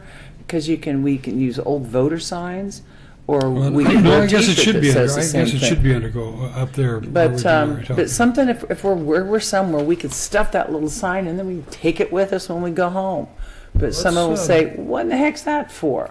Oh, well, Let's there we go. flesh this out. Okay. What, I And, guess, uh, yeah. And then decide which ideas we like the most, I think, because we have, a lot of ideas which are good ones. And then, in terms of funding and that sort of thing, we probably have to have the discussion once we've decided on what it is we want to do. But, yeah. Did we get onto it, and I may be missing it, did we get onto it? It's not unrelated to what she was saying, but probably broader in terms of our focus, in terms of getting the information about designating heritage trees. I'm sure most people don't know that's possible. Is that on this list? No, it is not. We should add it. I think that's, and then all those maintenance things of the tree and so forth, of one Yeah. that's really designated, could showcase it as well. Advanced public awareness of heritage tree program.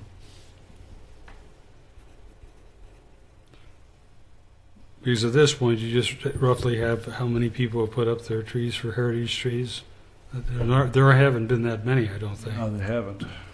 I'm kind of making it my mission to go to each neighborhood meeting and pitch it. I'm just pitching it with my own right now, but just to hand out applications, and if any one person can suggest their tree, their neighbor's tree, they can get back the application signed, and we'll do the footwork for them at first.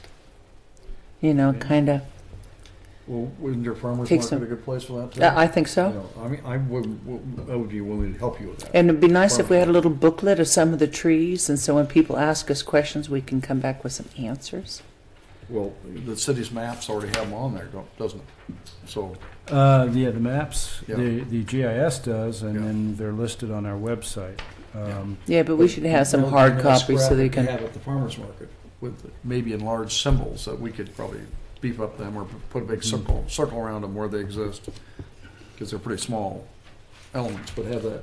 Yeah, and it'd be nice people Visual to aid show a and picture of the one that's there. And the one that's going to go, we should make a scene about the one over on Thompson, how we can get him to plant it and make him a superhero, replant another Well, tree. what we would like Judge's to house. get then are some photographs, and if people want to get permission to take photographs of those trees and bring them to staff, that will help us tremendously. That'd be great. They do. All right.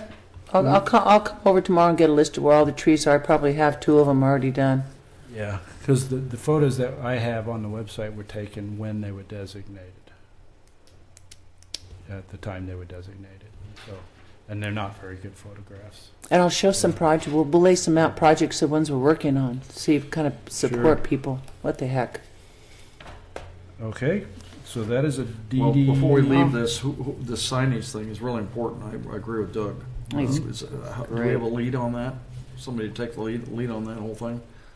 Well, I can't, but I just. I'd be Ginger willing to came help. up with Yeah. a slightly different idea from the signage, so Okay, that's maybe true. that should be a separate Okay, all right. issue, or how do you want to Well, modify there's a what little we bit, have? no, I don't, I think that's a great idea, Mhm. but I'm talking about a sign that identifies a stream. Stream, right? And so it's, what we're talking about is a little bit different on that. Yeah, I agree. Yeah. Yeah, so that's a separate thing. That, And are those like standard signs that you see, that are look like they come from the highway department? Shows a picture of a stream. Or it could be a city sign too. I mean, it could be one Yeah. that comes we right could from put our. forward some designs Yeah. of ourselves to the commission or whatever, wherever it goes through to. Right. essentially, there needs to be a nexus with a city goal, stormwater management and that kind of thing, in order for it to be considered a city or government-owned sign. We can't talk about content of signs because of the sign code. And it's this weird legal content neutrality issue. Content neutrality, what does Yeah, that mean? it has to do with sign code and freedom of speech. So we cannot regulate or say, if we're going to allow a sign to be placed next to a stream, Yes. depending on whether it's on private property or public right of way. I was visualizing it. It's on where they go under streets. I was visualizing it be on public property. Yeah, so if it's in public property and it's publicly owned and there's a nexus to a city program, no problem. We just have to Public Works to sign off on it. Well, one way or another, the streams are all part of the stormwater system. So- Right. So Martin Montalvo is very familiar with this issue because of the stream sign that was planted next to Washington Bridge. So I think probably we would go through that same process of getting Public Works to sign off on the sign once it's designed and we've figured out a location in concert with Public Works. Yeah. Or parks, if it's a park. Yeah. So who's leading this charge? That Well, was my question. some of this is probably going to come from the Watershed Council, I believe, but. Well, I'm kind of interested in it. So Yeah, I could, okay. I could probably- Well, the Watershed Council has never put forward that. Well, I'll take that back. Watershed Council is talking about signages on projects that they worked on. You were just. But I don't know that they, when the Watershed Council looked at that, it was talking about actual sites that the Watershed Council had worked on as opposed to identifying names of streams. Okay. I'm sure the Watershed Council would support that idea, but that's not what their signage plan was. Well, I think your first project in this case was going to be like a pilot, I think. So if it's successful on one stream, replicate it elsewhere. So I'm more than happy to assist with that. If you want to help guide me to where you. Well, I'll go ahead and Yeah. put the lead on signing streams, but I think it was something that I was thinking that ought to go on the goals of the commission so that there's a funding source for the signage itself. Funding source, yeah. Now you do have certain signs that you've already got. I don't know if it's city because I know it's city property, but you've got, for example, Coffee Creek's Falls there is designated a sort of a natural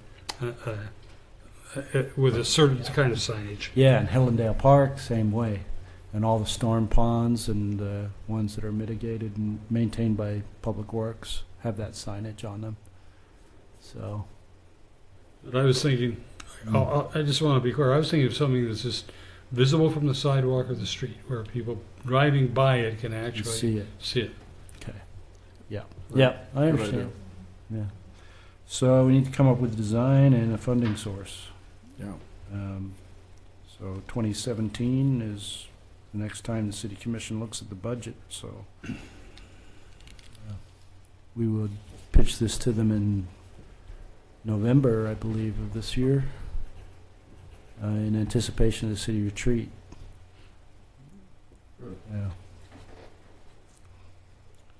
Great. To be considered for funding in 2017, is that what you're saying? Yeah, okay, good, that's good. Yeah. So I will work on this heritage tour thing, and I'll ask after anybody else want to work with me on it. I'll be happy. fine. I'll have Yeah, it. sure. Okay, I'd love to see the forester help me. Yeah, sure. Because I think that one of the things we've ignored here, you know. Okay. I've ignored in the past. So, moving on to NRC responsibility number 2. This is tied to City Goal 3, which your little booklet here has your city Yeah, I goals looked on at it. that. That was interesting.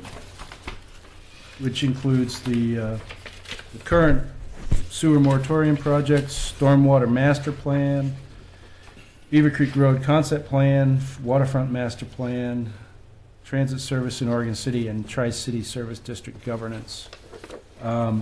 So to the extent that the NRC can provide input on those ongoing updates, then that is within your bylaws. I would really like to work on the North End waterfront master plan. I'd like to, maybe somebody else would like to do that too, because I think it's one of the areas that there's some real opportunities.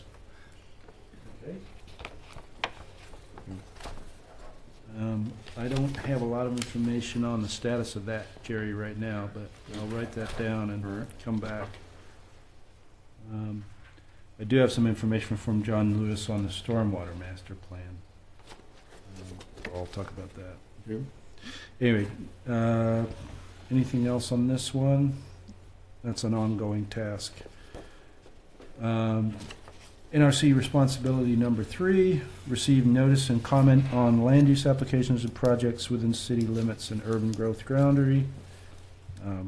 Hopefully we're doing a better job of getting those notices out to y'all, especially with on a timely manner. Let's see.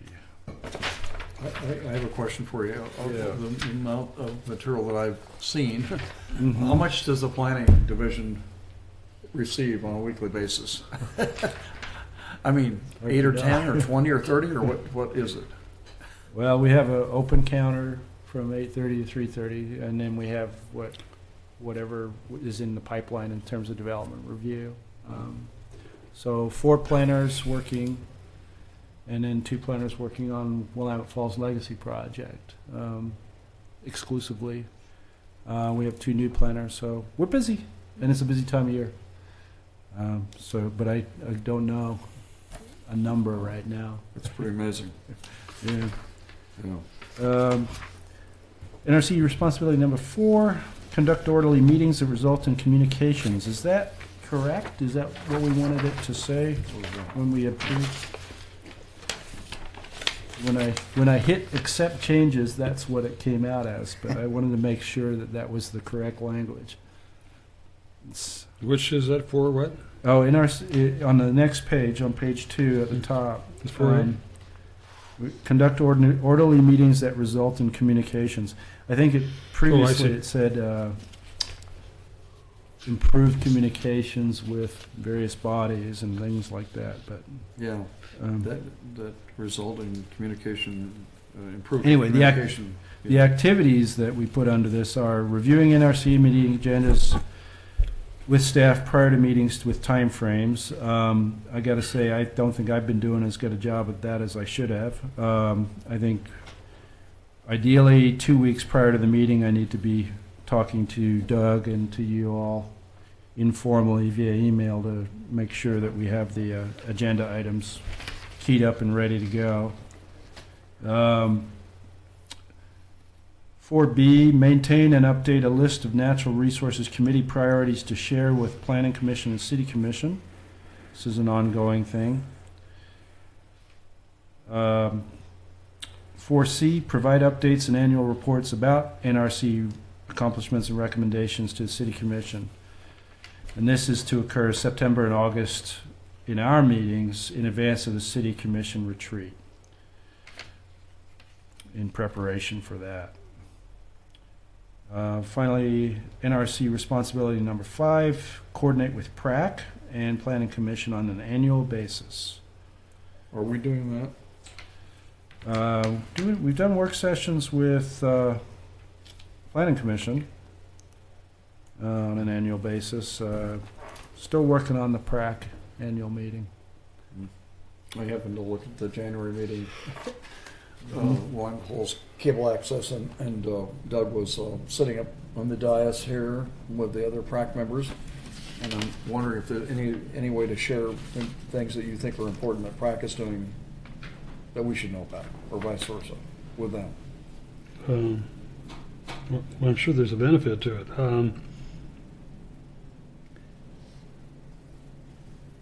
Since you're a joint member. Let me feel that a little bit with the PRAC, but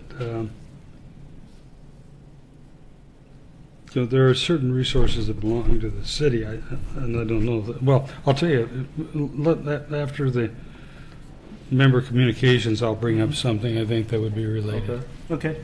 Yeah. I'm trying to look back here at the wording that you were questioning, and that's the sorry, yeah. responsibility for conduct orderly meetings that result in communications. Look back. And then I'm looking at what we put under there and seeing if there's a better wording for it. That result in improved communications. I think that was our whole issue, is that we felt we were not communicating, perhaps, and vice versa, with the powers that be. I think that's what I felt, but Yeah, So, well, I guess, but view agendas, that's fine, maintain updates, measures, share with city commission, right, provide updates, and any reports to the city commission.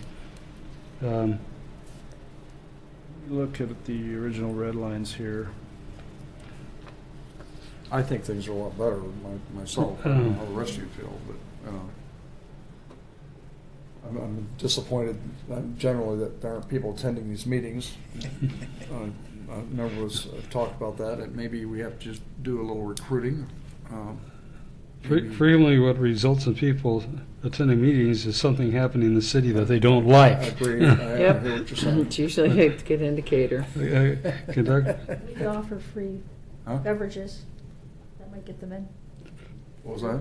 If we offer free beer, they might come. I heard that. Did you say there's an ice cream machine back there?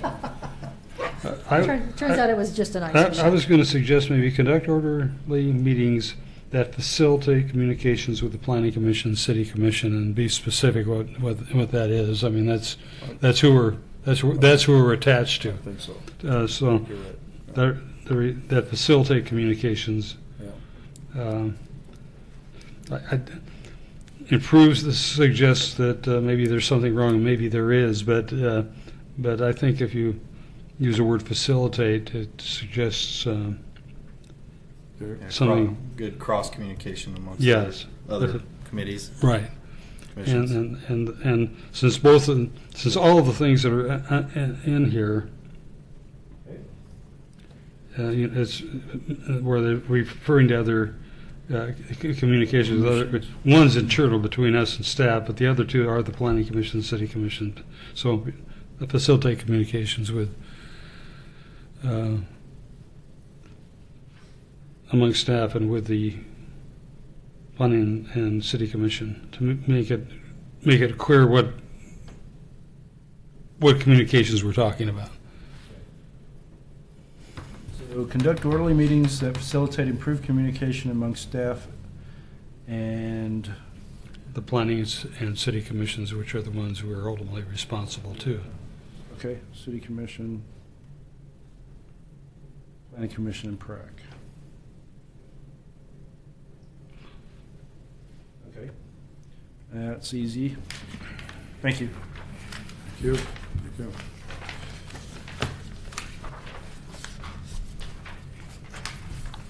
Okay, All right.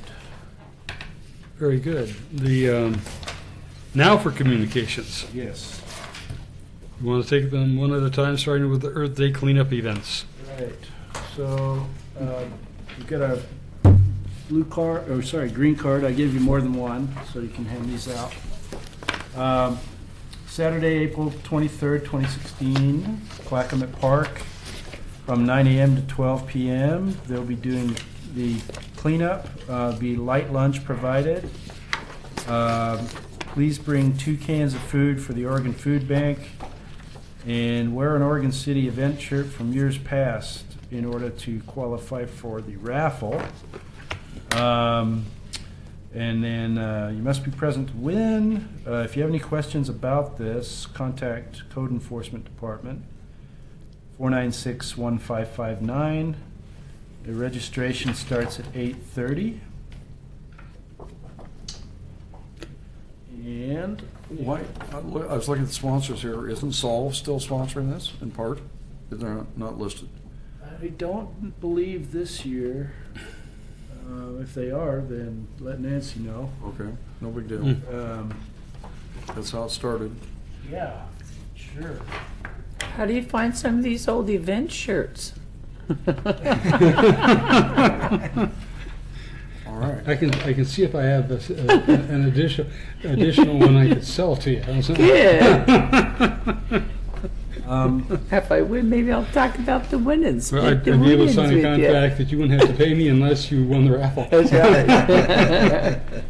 So the McLaughlin-Kanema Trail project did get recommended for approval. Now, this would be a planning grant, so it would allow us to actually facilitate planning it's not a construction type grant, but we're moving forward with additional planning to connect the trail from the promenade down through the Kenema neighborhood to the Kenema natural area, and that sort of thing, and provide wayfinding in the form of signs and those kinds of things, and identify where pedestrian improvements can be made given the existing conditions, and also providing a connection between Kenema and Main Street eventually, so that you can tie this whole area in together. It's a great idea. Got to give credit to Kelly Reed and Christina for coming up with that, and all of you all for helping review it. So that's cool. Yeah. Keep moving forward and bringing more information on that as it moves forward. Is there a timeline on that or anything like that? Probably it's early yet. Yeah. I don't know, Yeah, but when I I was just find out, curious. I'll share it for sure. If you made it to the open house for Willamette Falls Legacy Project, the final head count was 800 people showing up and participating and giving us much more input and more detailed input on what they would like to see down at the falls when it's ultimately constructed and the Riverwalk is constructed. We had, participation from a lot of volunteers helping out, and it was great. The preliminary photographs and results are on the website, but they haven't finished sifting through all of the input they got yet. That was really something. Yeah. So there is we missed a grant workshop deadline, but we didn't miss the deadline. We missed the workshop, April 11th, for Nature in the Neighborhoods Restoration and Community Stewardship Grant. The deadline coming up is May 16th. You can fill out a simple application by May 16th for a habitat restoration grant up to $50,000. I need to talk to Public Works and to Parks. What's the deadline on that date again? May 16th. Oh, okay. Yeah. Generally, I've been to the workshops before. I think Jerry has. Brian Boyce has been to those before as well. Generally they talk about what things they will fund, what the local match has to be, what types of projects they funded in the past, and that sort of thing. All of that information is available on the Metro website. It is a great grant source. It's something that we need to take more advantage of, in my opinion, as a city. We just need to focus on which areas we really need to concentrate on. They funded over $600,000 to 15 organizations in 2015. What was that amount? One of those was the ELC, I believe, but there are two separate programs. There's a restoration grant program, and then there's the capital program, which is much more ambitious and has to do with interpretive centers and structures and things of that nature, where the grant is the grant match requirement is a little higher. But so please look this over. Talk to me if you have some ideas and want to pursue something, because NRC support would be critical to getting one of these grants.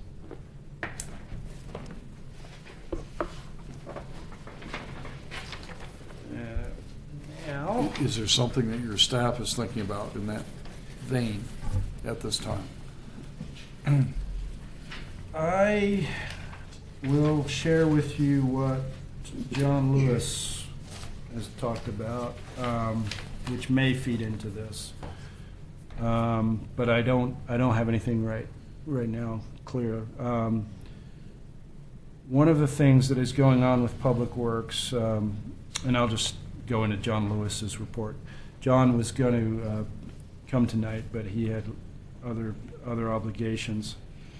So the Public Works Department is advertising statements of qualifications and a detailed project proposal from environmental consulting firms to prepare water quality improvement and habitat restoration feasibility studies for Clackamas Cove and adjacent areas along the Clackamas River.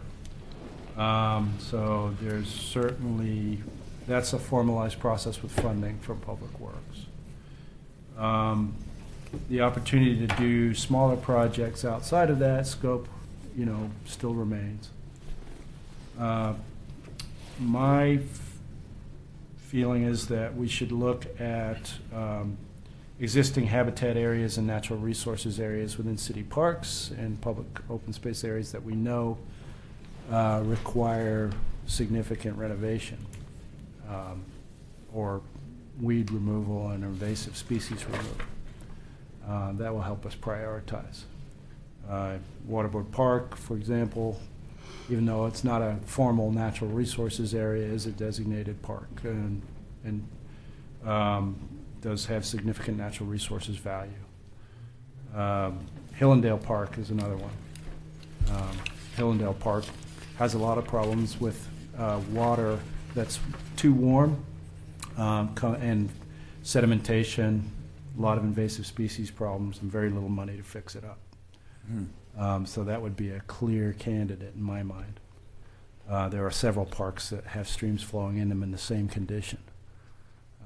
So those would be obvious choices. And the Parks Department would love it if they could get support for a grant and somebody to help with, and come out and get sweat equity and volunteer labor and that kind of thing, because that's a part of the grant match.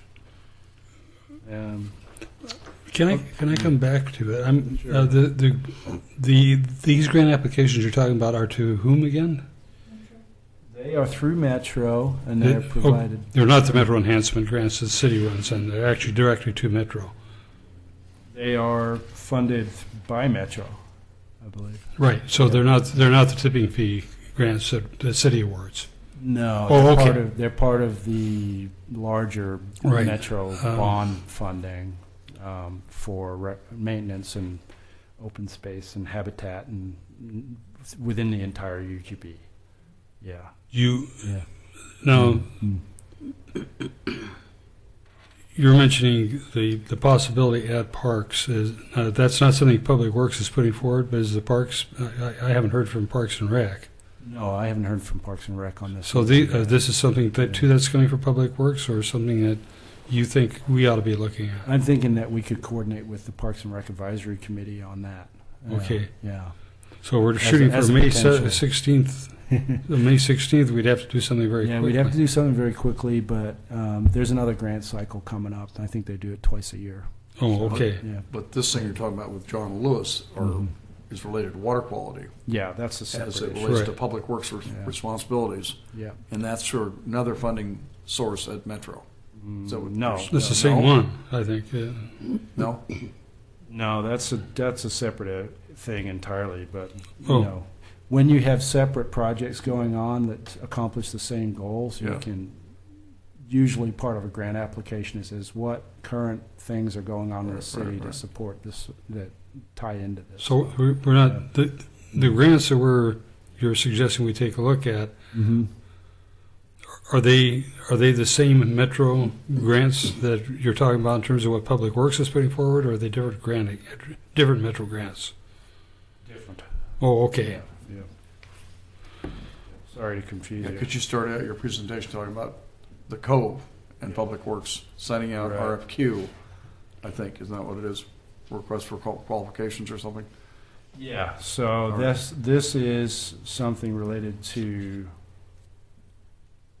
well, it's not related to the development, but it is something that the City Commission wants to pursue. Yeah. Yeah. And that's funded by a separate funding source from Metro. Oh, okay. I don't know where that funding source. Well, you know, the two things that Metro does with nature in the neighborhoods and whatever the other one's called are so closely aligned. When you hear them, it's hard to differentiate which is which. They are. They need to do something about that. Yeah, that's my opinion. But. The trails one was separate from the nature in the neighborhood was one. So actually, I meant to hand these out. This is the copy of the email from John Lewis. Okay, Yeah. all right. Okay, thank Pass that down.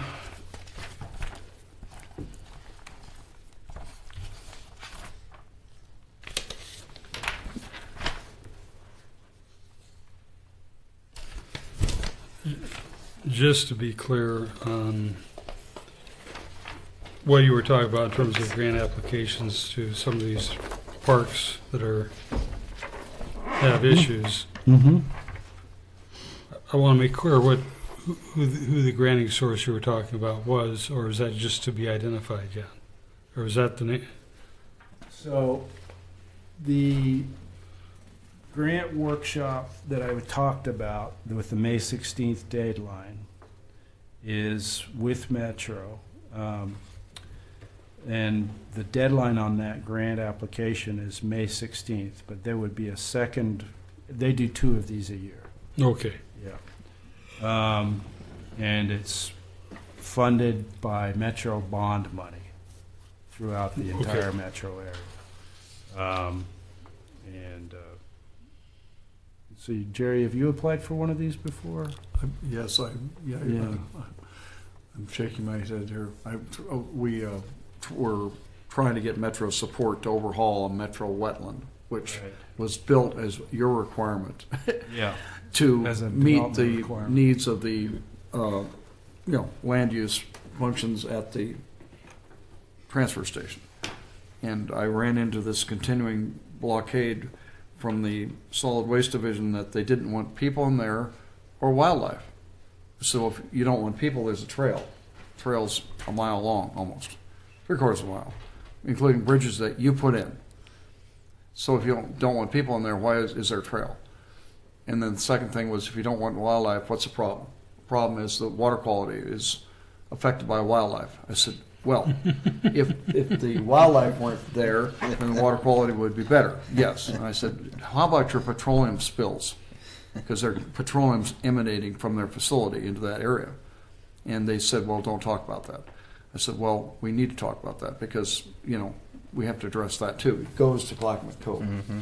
That waterway goes. And it's a beautiful little site, but it needs help. Mm-hmm. So this week I was contacted by the Solid Waste Division because I was kind of squawking a little bit about all this, and they said we're going to have you work with the natural areas folks and come up with a solution to your problem. I said, it's not my problem, it's your problem. And we should be looking at how we all work together to make it work. There's tripping hazards everywhere in there, roots sticking up, And I'm saying this because we put in the trails there many, many years ago, along with other volunteers. I think you know what I'm talking about. Mm-hmm. And there's an information kiosk that's never been used, ever. That's still there. So it could play a role. But if the solid waste division is saying, no, we don't want anything done, then the natural areas funding people can't fund it. You see what I'm saying? Kind of catch-22. So, Yeah. Anyway, it's been exciting. Whose solid waste is it? The issue of the county? Well, no, it's the solid waste division of Metro Oh, oversees that wetland. And the first question would be, let's all work together to get it back into public use, safe public use, and let's encourage the wildlife, not discourage them.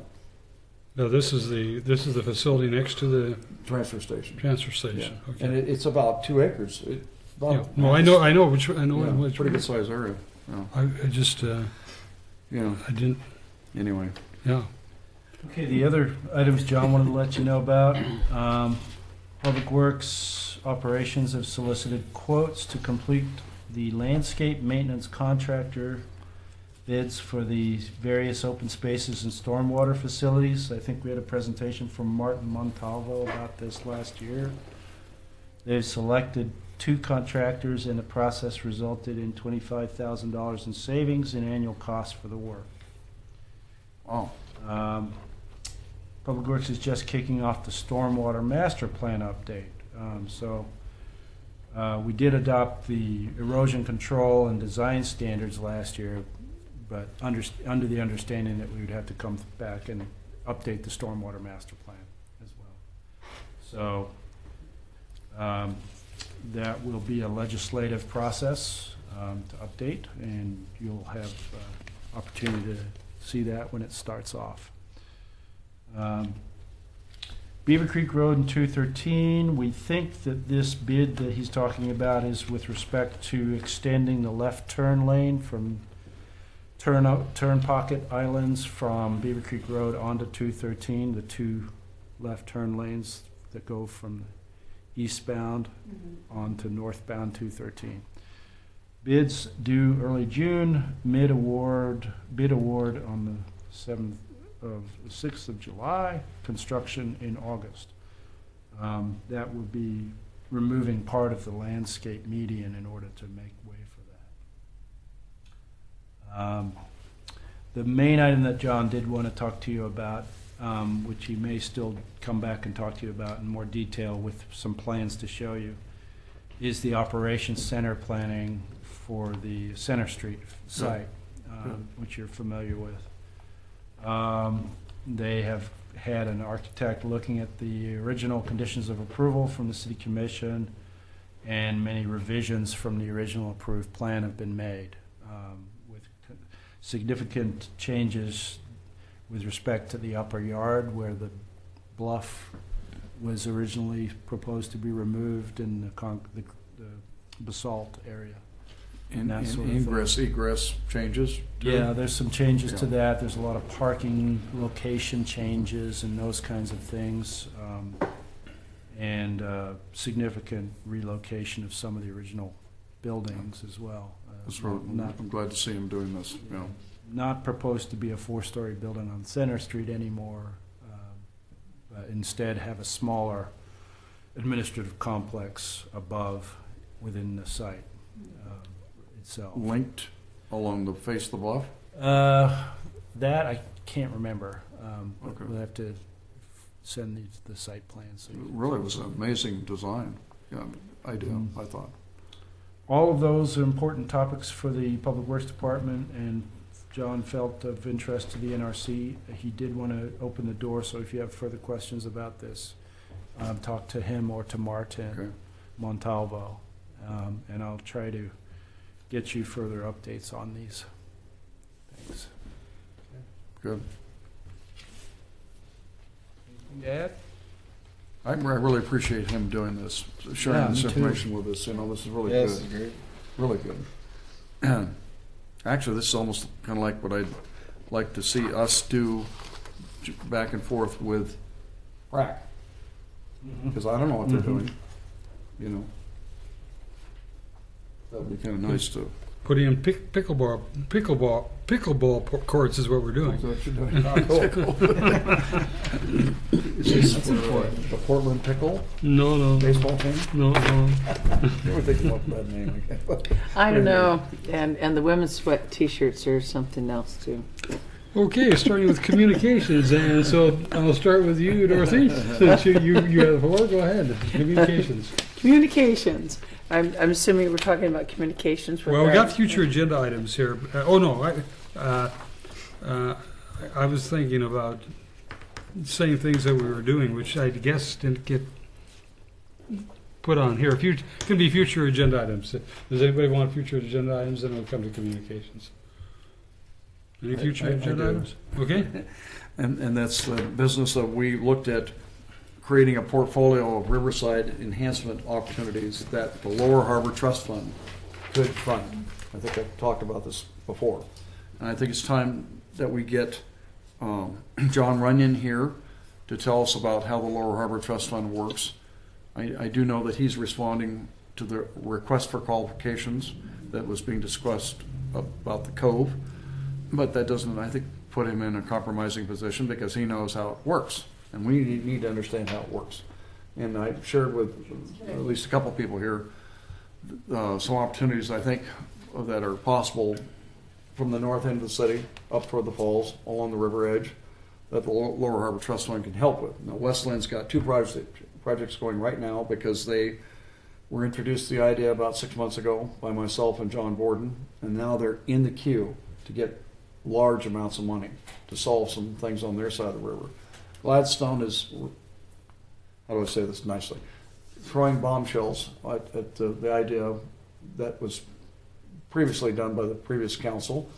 And so the Portland Harbor Trust Fund is still doing some things there, but may pull out. And we're in a very good position, I think, here with the Cove. They love the Cove idea right now, the Lower Harbor Trust Fund people, I was told.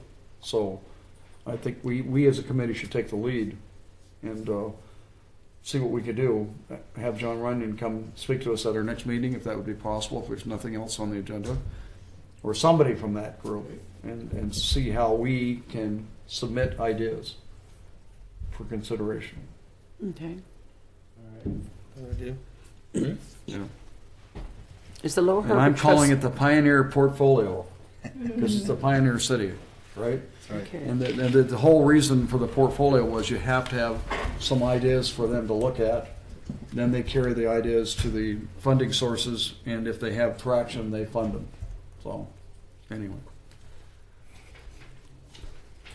Anything else for a future agenda item? Just the work plan items that we've added, we'll get an update on those. On what we did tonight. Okay.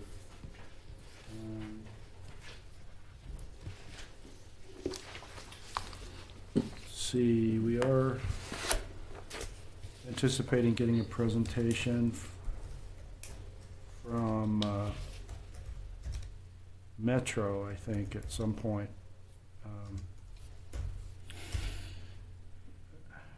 With respect to, well, they've already come and talked to, did Metro do a presentation on the Newell Creek Open Space Trailhead for you at this point? I've Okay. heard presentations, but I don't know if they made a presentation to us. Not directly to the NRC. Yeah, you need to check on that. Mm. We've held a pre-application conference with them. They're in the process of preparing a site plan and design review application that was submitted to the city for that. Yeah. It would be reviewed as a site plan as well as a natural resources overlay district review for the portions that are within the city, within our NROD. And then there's the day use area with some kiosks, an interpretive center, a parking area, and then trailheads that are on different parcels that they own further north and further south. Back off of, what is the old Walmart site, there's a trailhead entrance point, which is primarily a maintenance road, but that would be part of the site plan. And then the majority of the trail system is outside the city limit in Clackamas County, so there's going to be some concurrent review going on with Clackamas County in that portion. Is Metro acquired the Walmart site? No. No. No. But I think they've acquired a majority of the property north of the day use area. And where you go, Warner Parrott Road, and there's another road I think has another name that extends into it next to the Bank of the West. Yes. That will be the access to a park area that'll be on top. Okay. And then the trails will emanate from there, and they purchase that flat area on top. There's Yeah. 12 acres up there. They did make a suggestion when Metro was giving a presentation on that area, and I don't know who they were giving the presentation to. I was just attending the meeting.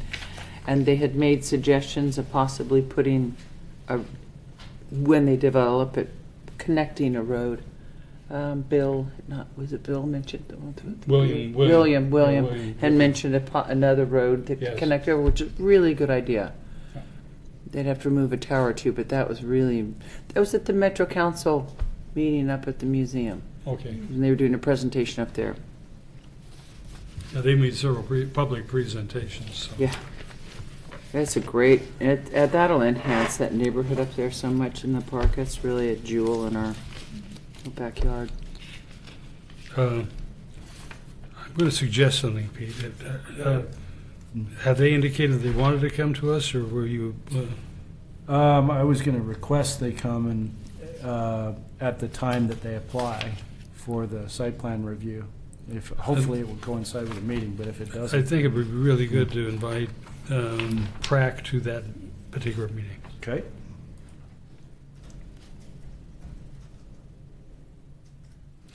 Okay, anything else on the future agenda items? Oh, just following up on what Dee Dee was saying about ways to promote or reward, Good The- deeds. well, good deeds, but specific to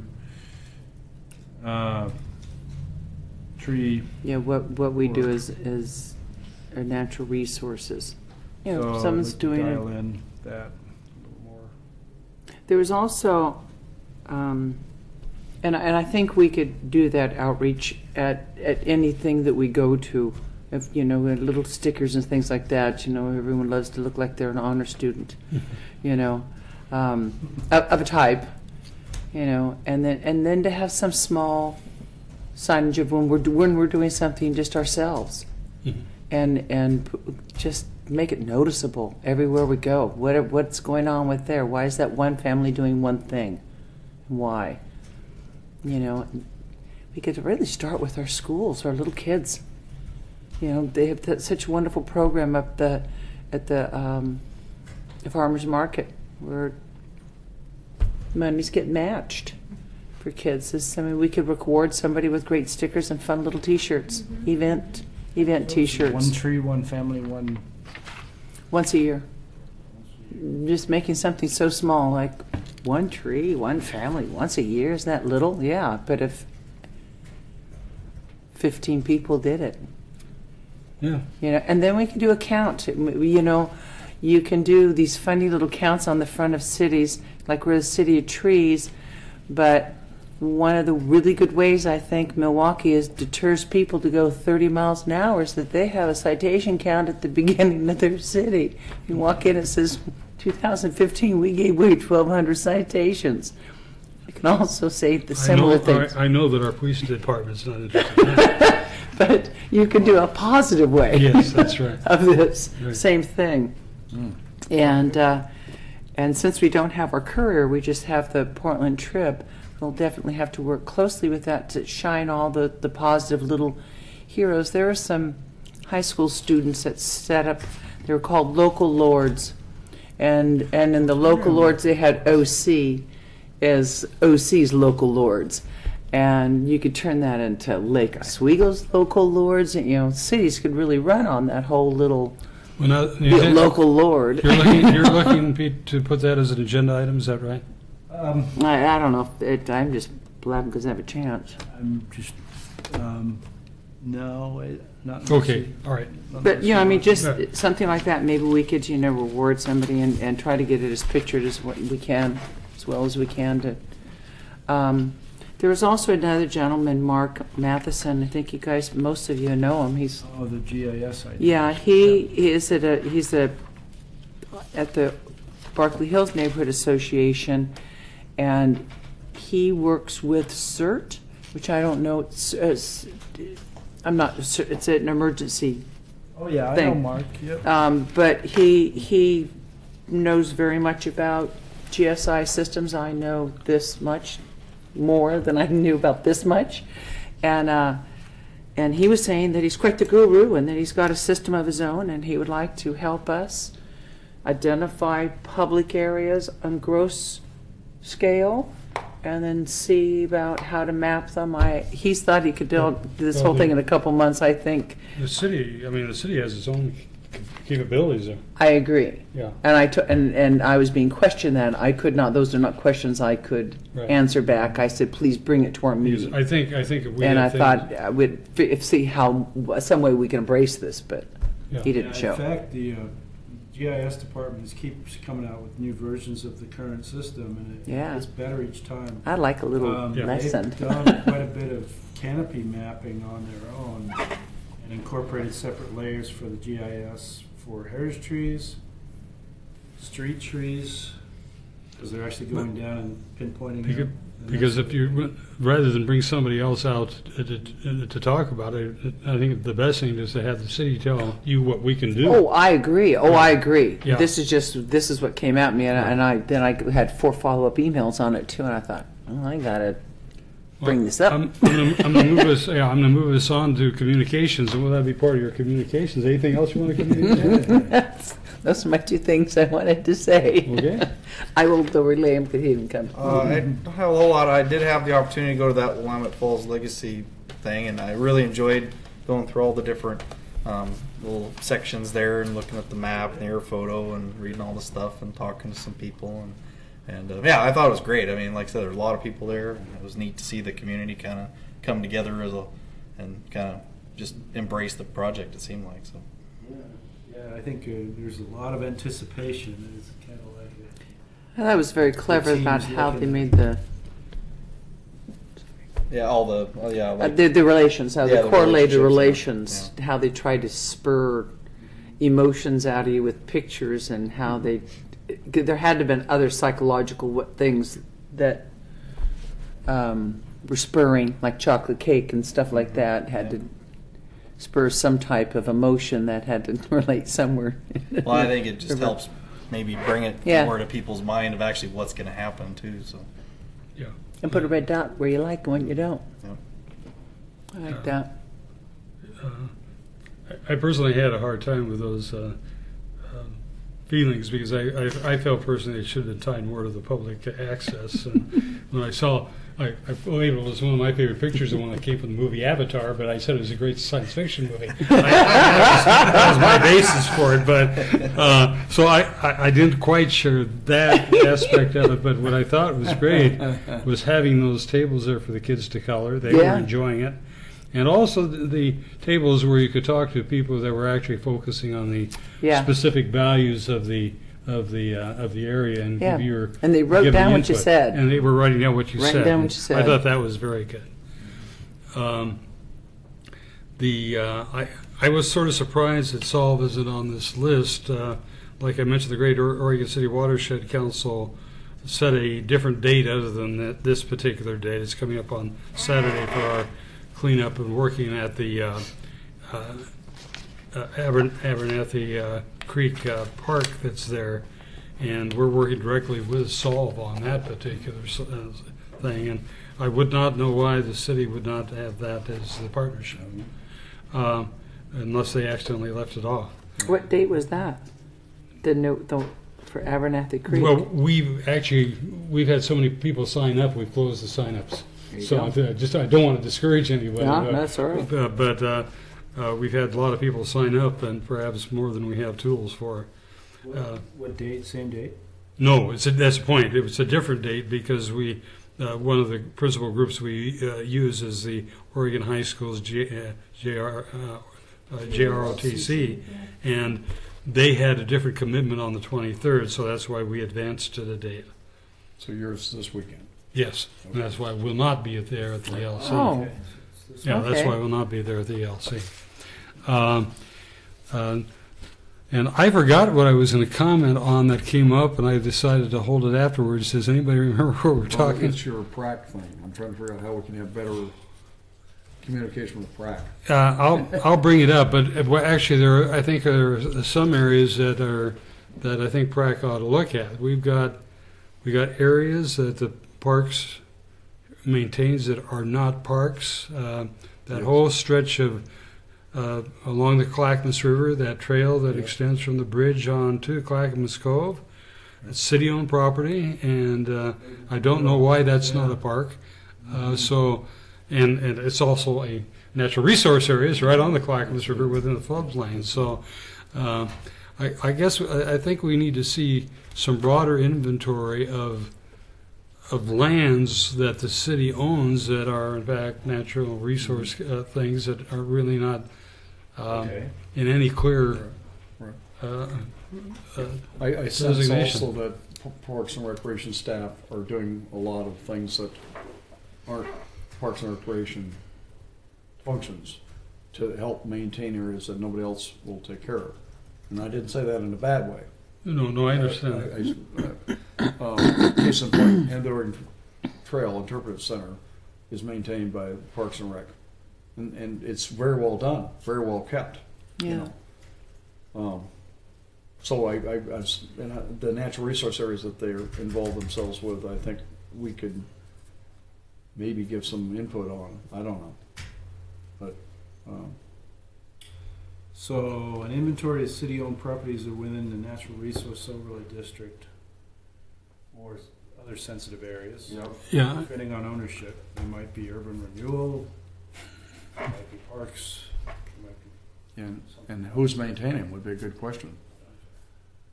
Martin Montalvo oversees a bunch of contracts that you just talked about in John Lewis's report for all the detention areas and swales and so forth that they're required to maintain for water quality purposes. So who's doing the rest? And then they're doing a good job. I'm not opposed to it, but I mean, yeah. Jerry, any updates from you of anything? No, but again, my question is, like he sent us a report, John did. Can we send something like of what we're doing to PRAC, and vice versa? Could we ask them to send something of what they're up to us? That was a Yes. neat little summary that he just did, John Lewis. Yeah, part of there was more, I think this gets back to the more systematized way of generating agenda items. Okay. Sending out a call to the departments well in advance of our meeting. Well, I'm going to suggest an alternative, and I'd say a study session joint between PRAC Yeah. and us. I think perhaps that's one of the best ways to deal with it. Okay. I mean, I've made the recommendation of signage for streams. I've done something a little different in PRAC by talking about signage from major streets where you can actually go through a park to get to a different destination. So to indicate that what the trail systems operating in some of those parks are. Okay. So I'm sure there are lots of things that we could think about that are of joint interest to both groups, Sure. probably more than any other committees. Yeah. And so I would suggest that we put it forward as a joint study session. I think it would be well to do it in conjunction with that August, September time when we're talking about goal setting. Yeah. There might be a benefit at the lead into that period of time to get PRAC and us together. There may be something that we can do within joint goals and in the process perhaps create greater strength for the city to go ahead and budget some things that we'd like to see budgeted if both of these entities are going forward on some of those things. Good. Sounds good. Yep. Ginger, No, I'm good. you know you're good. And I don't mean it that way. Whoa, how do you... Never mind. Anyway, anything else for the good of the order? We're good. Okay, we're finished. Thank you. Good.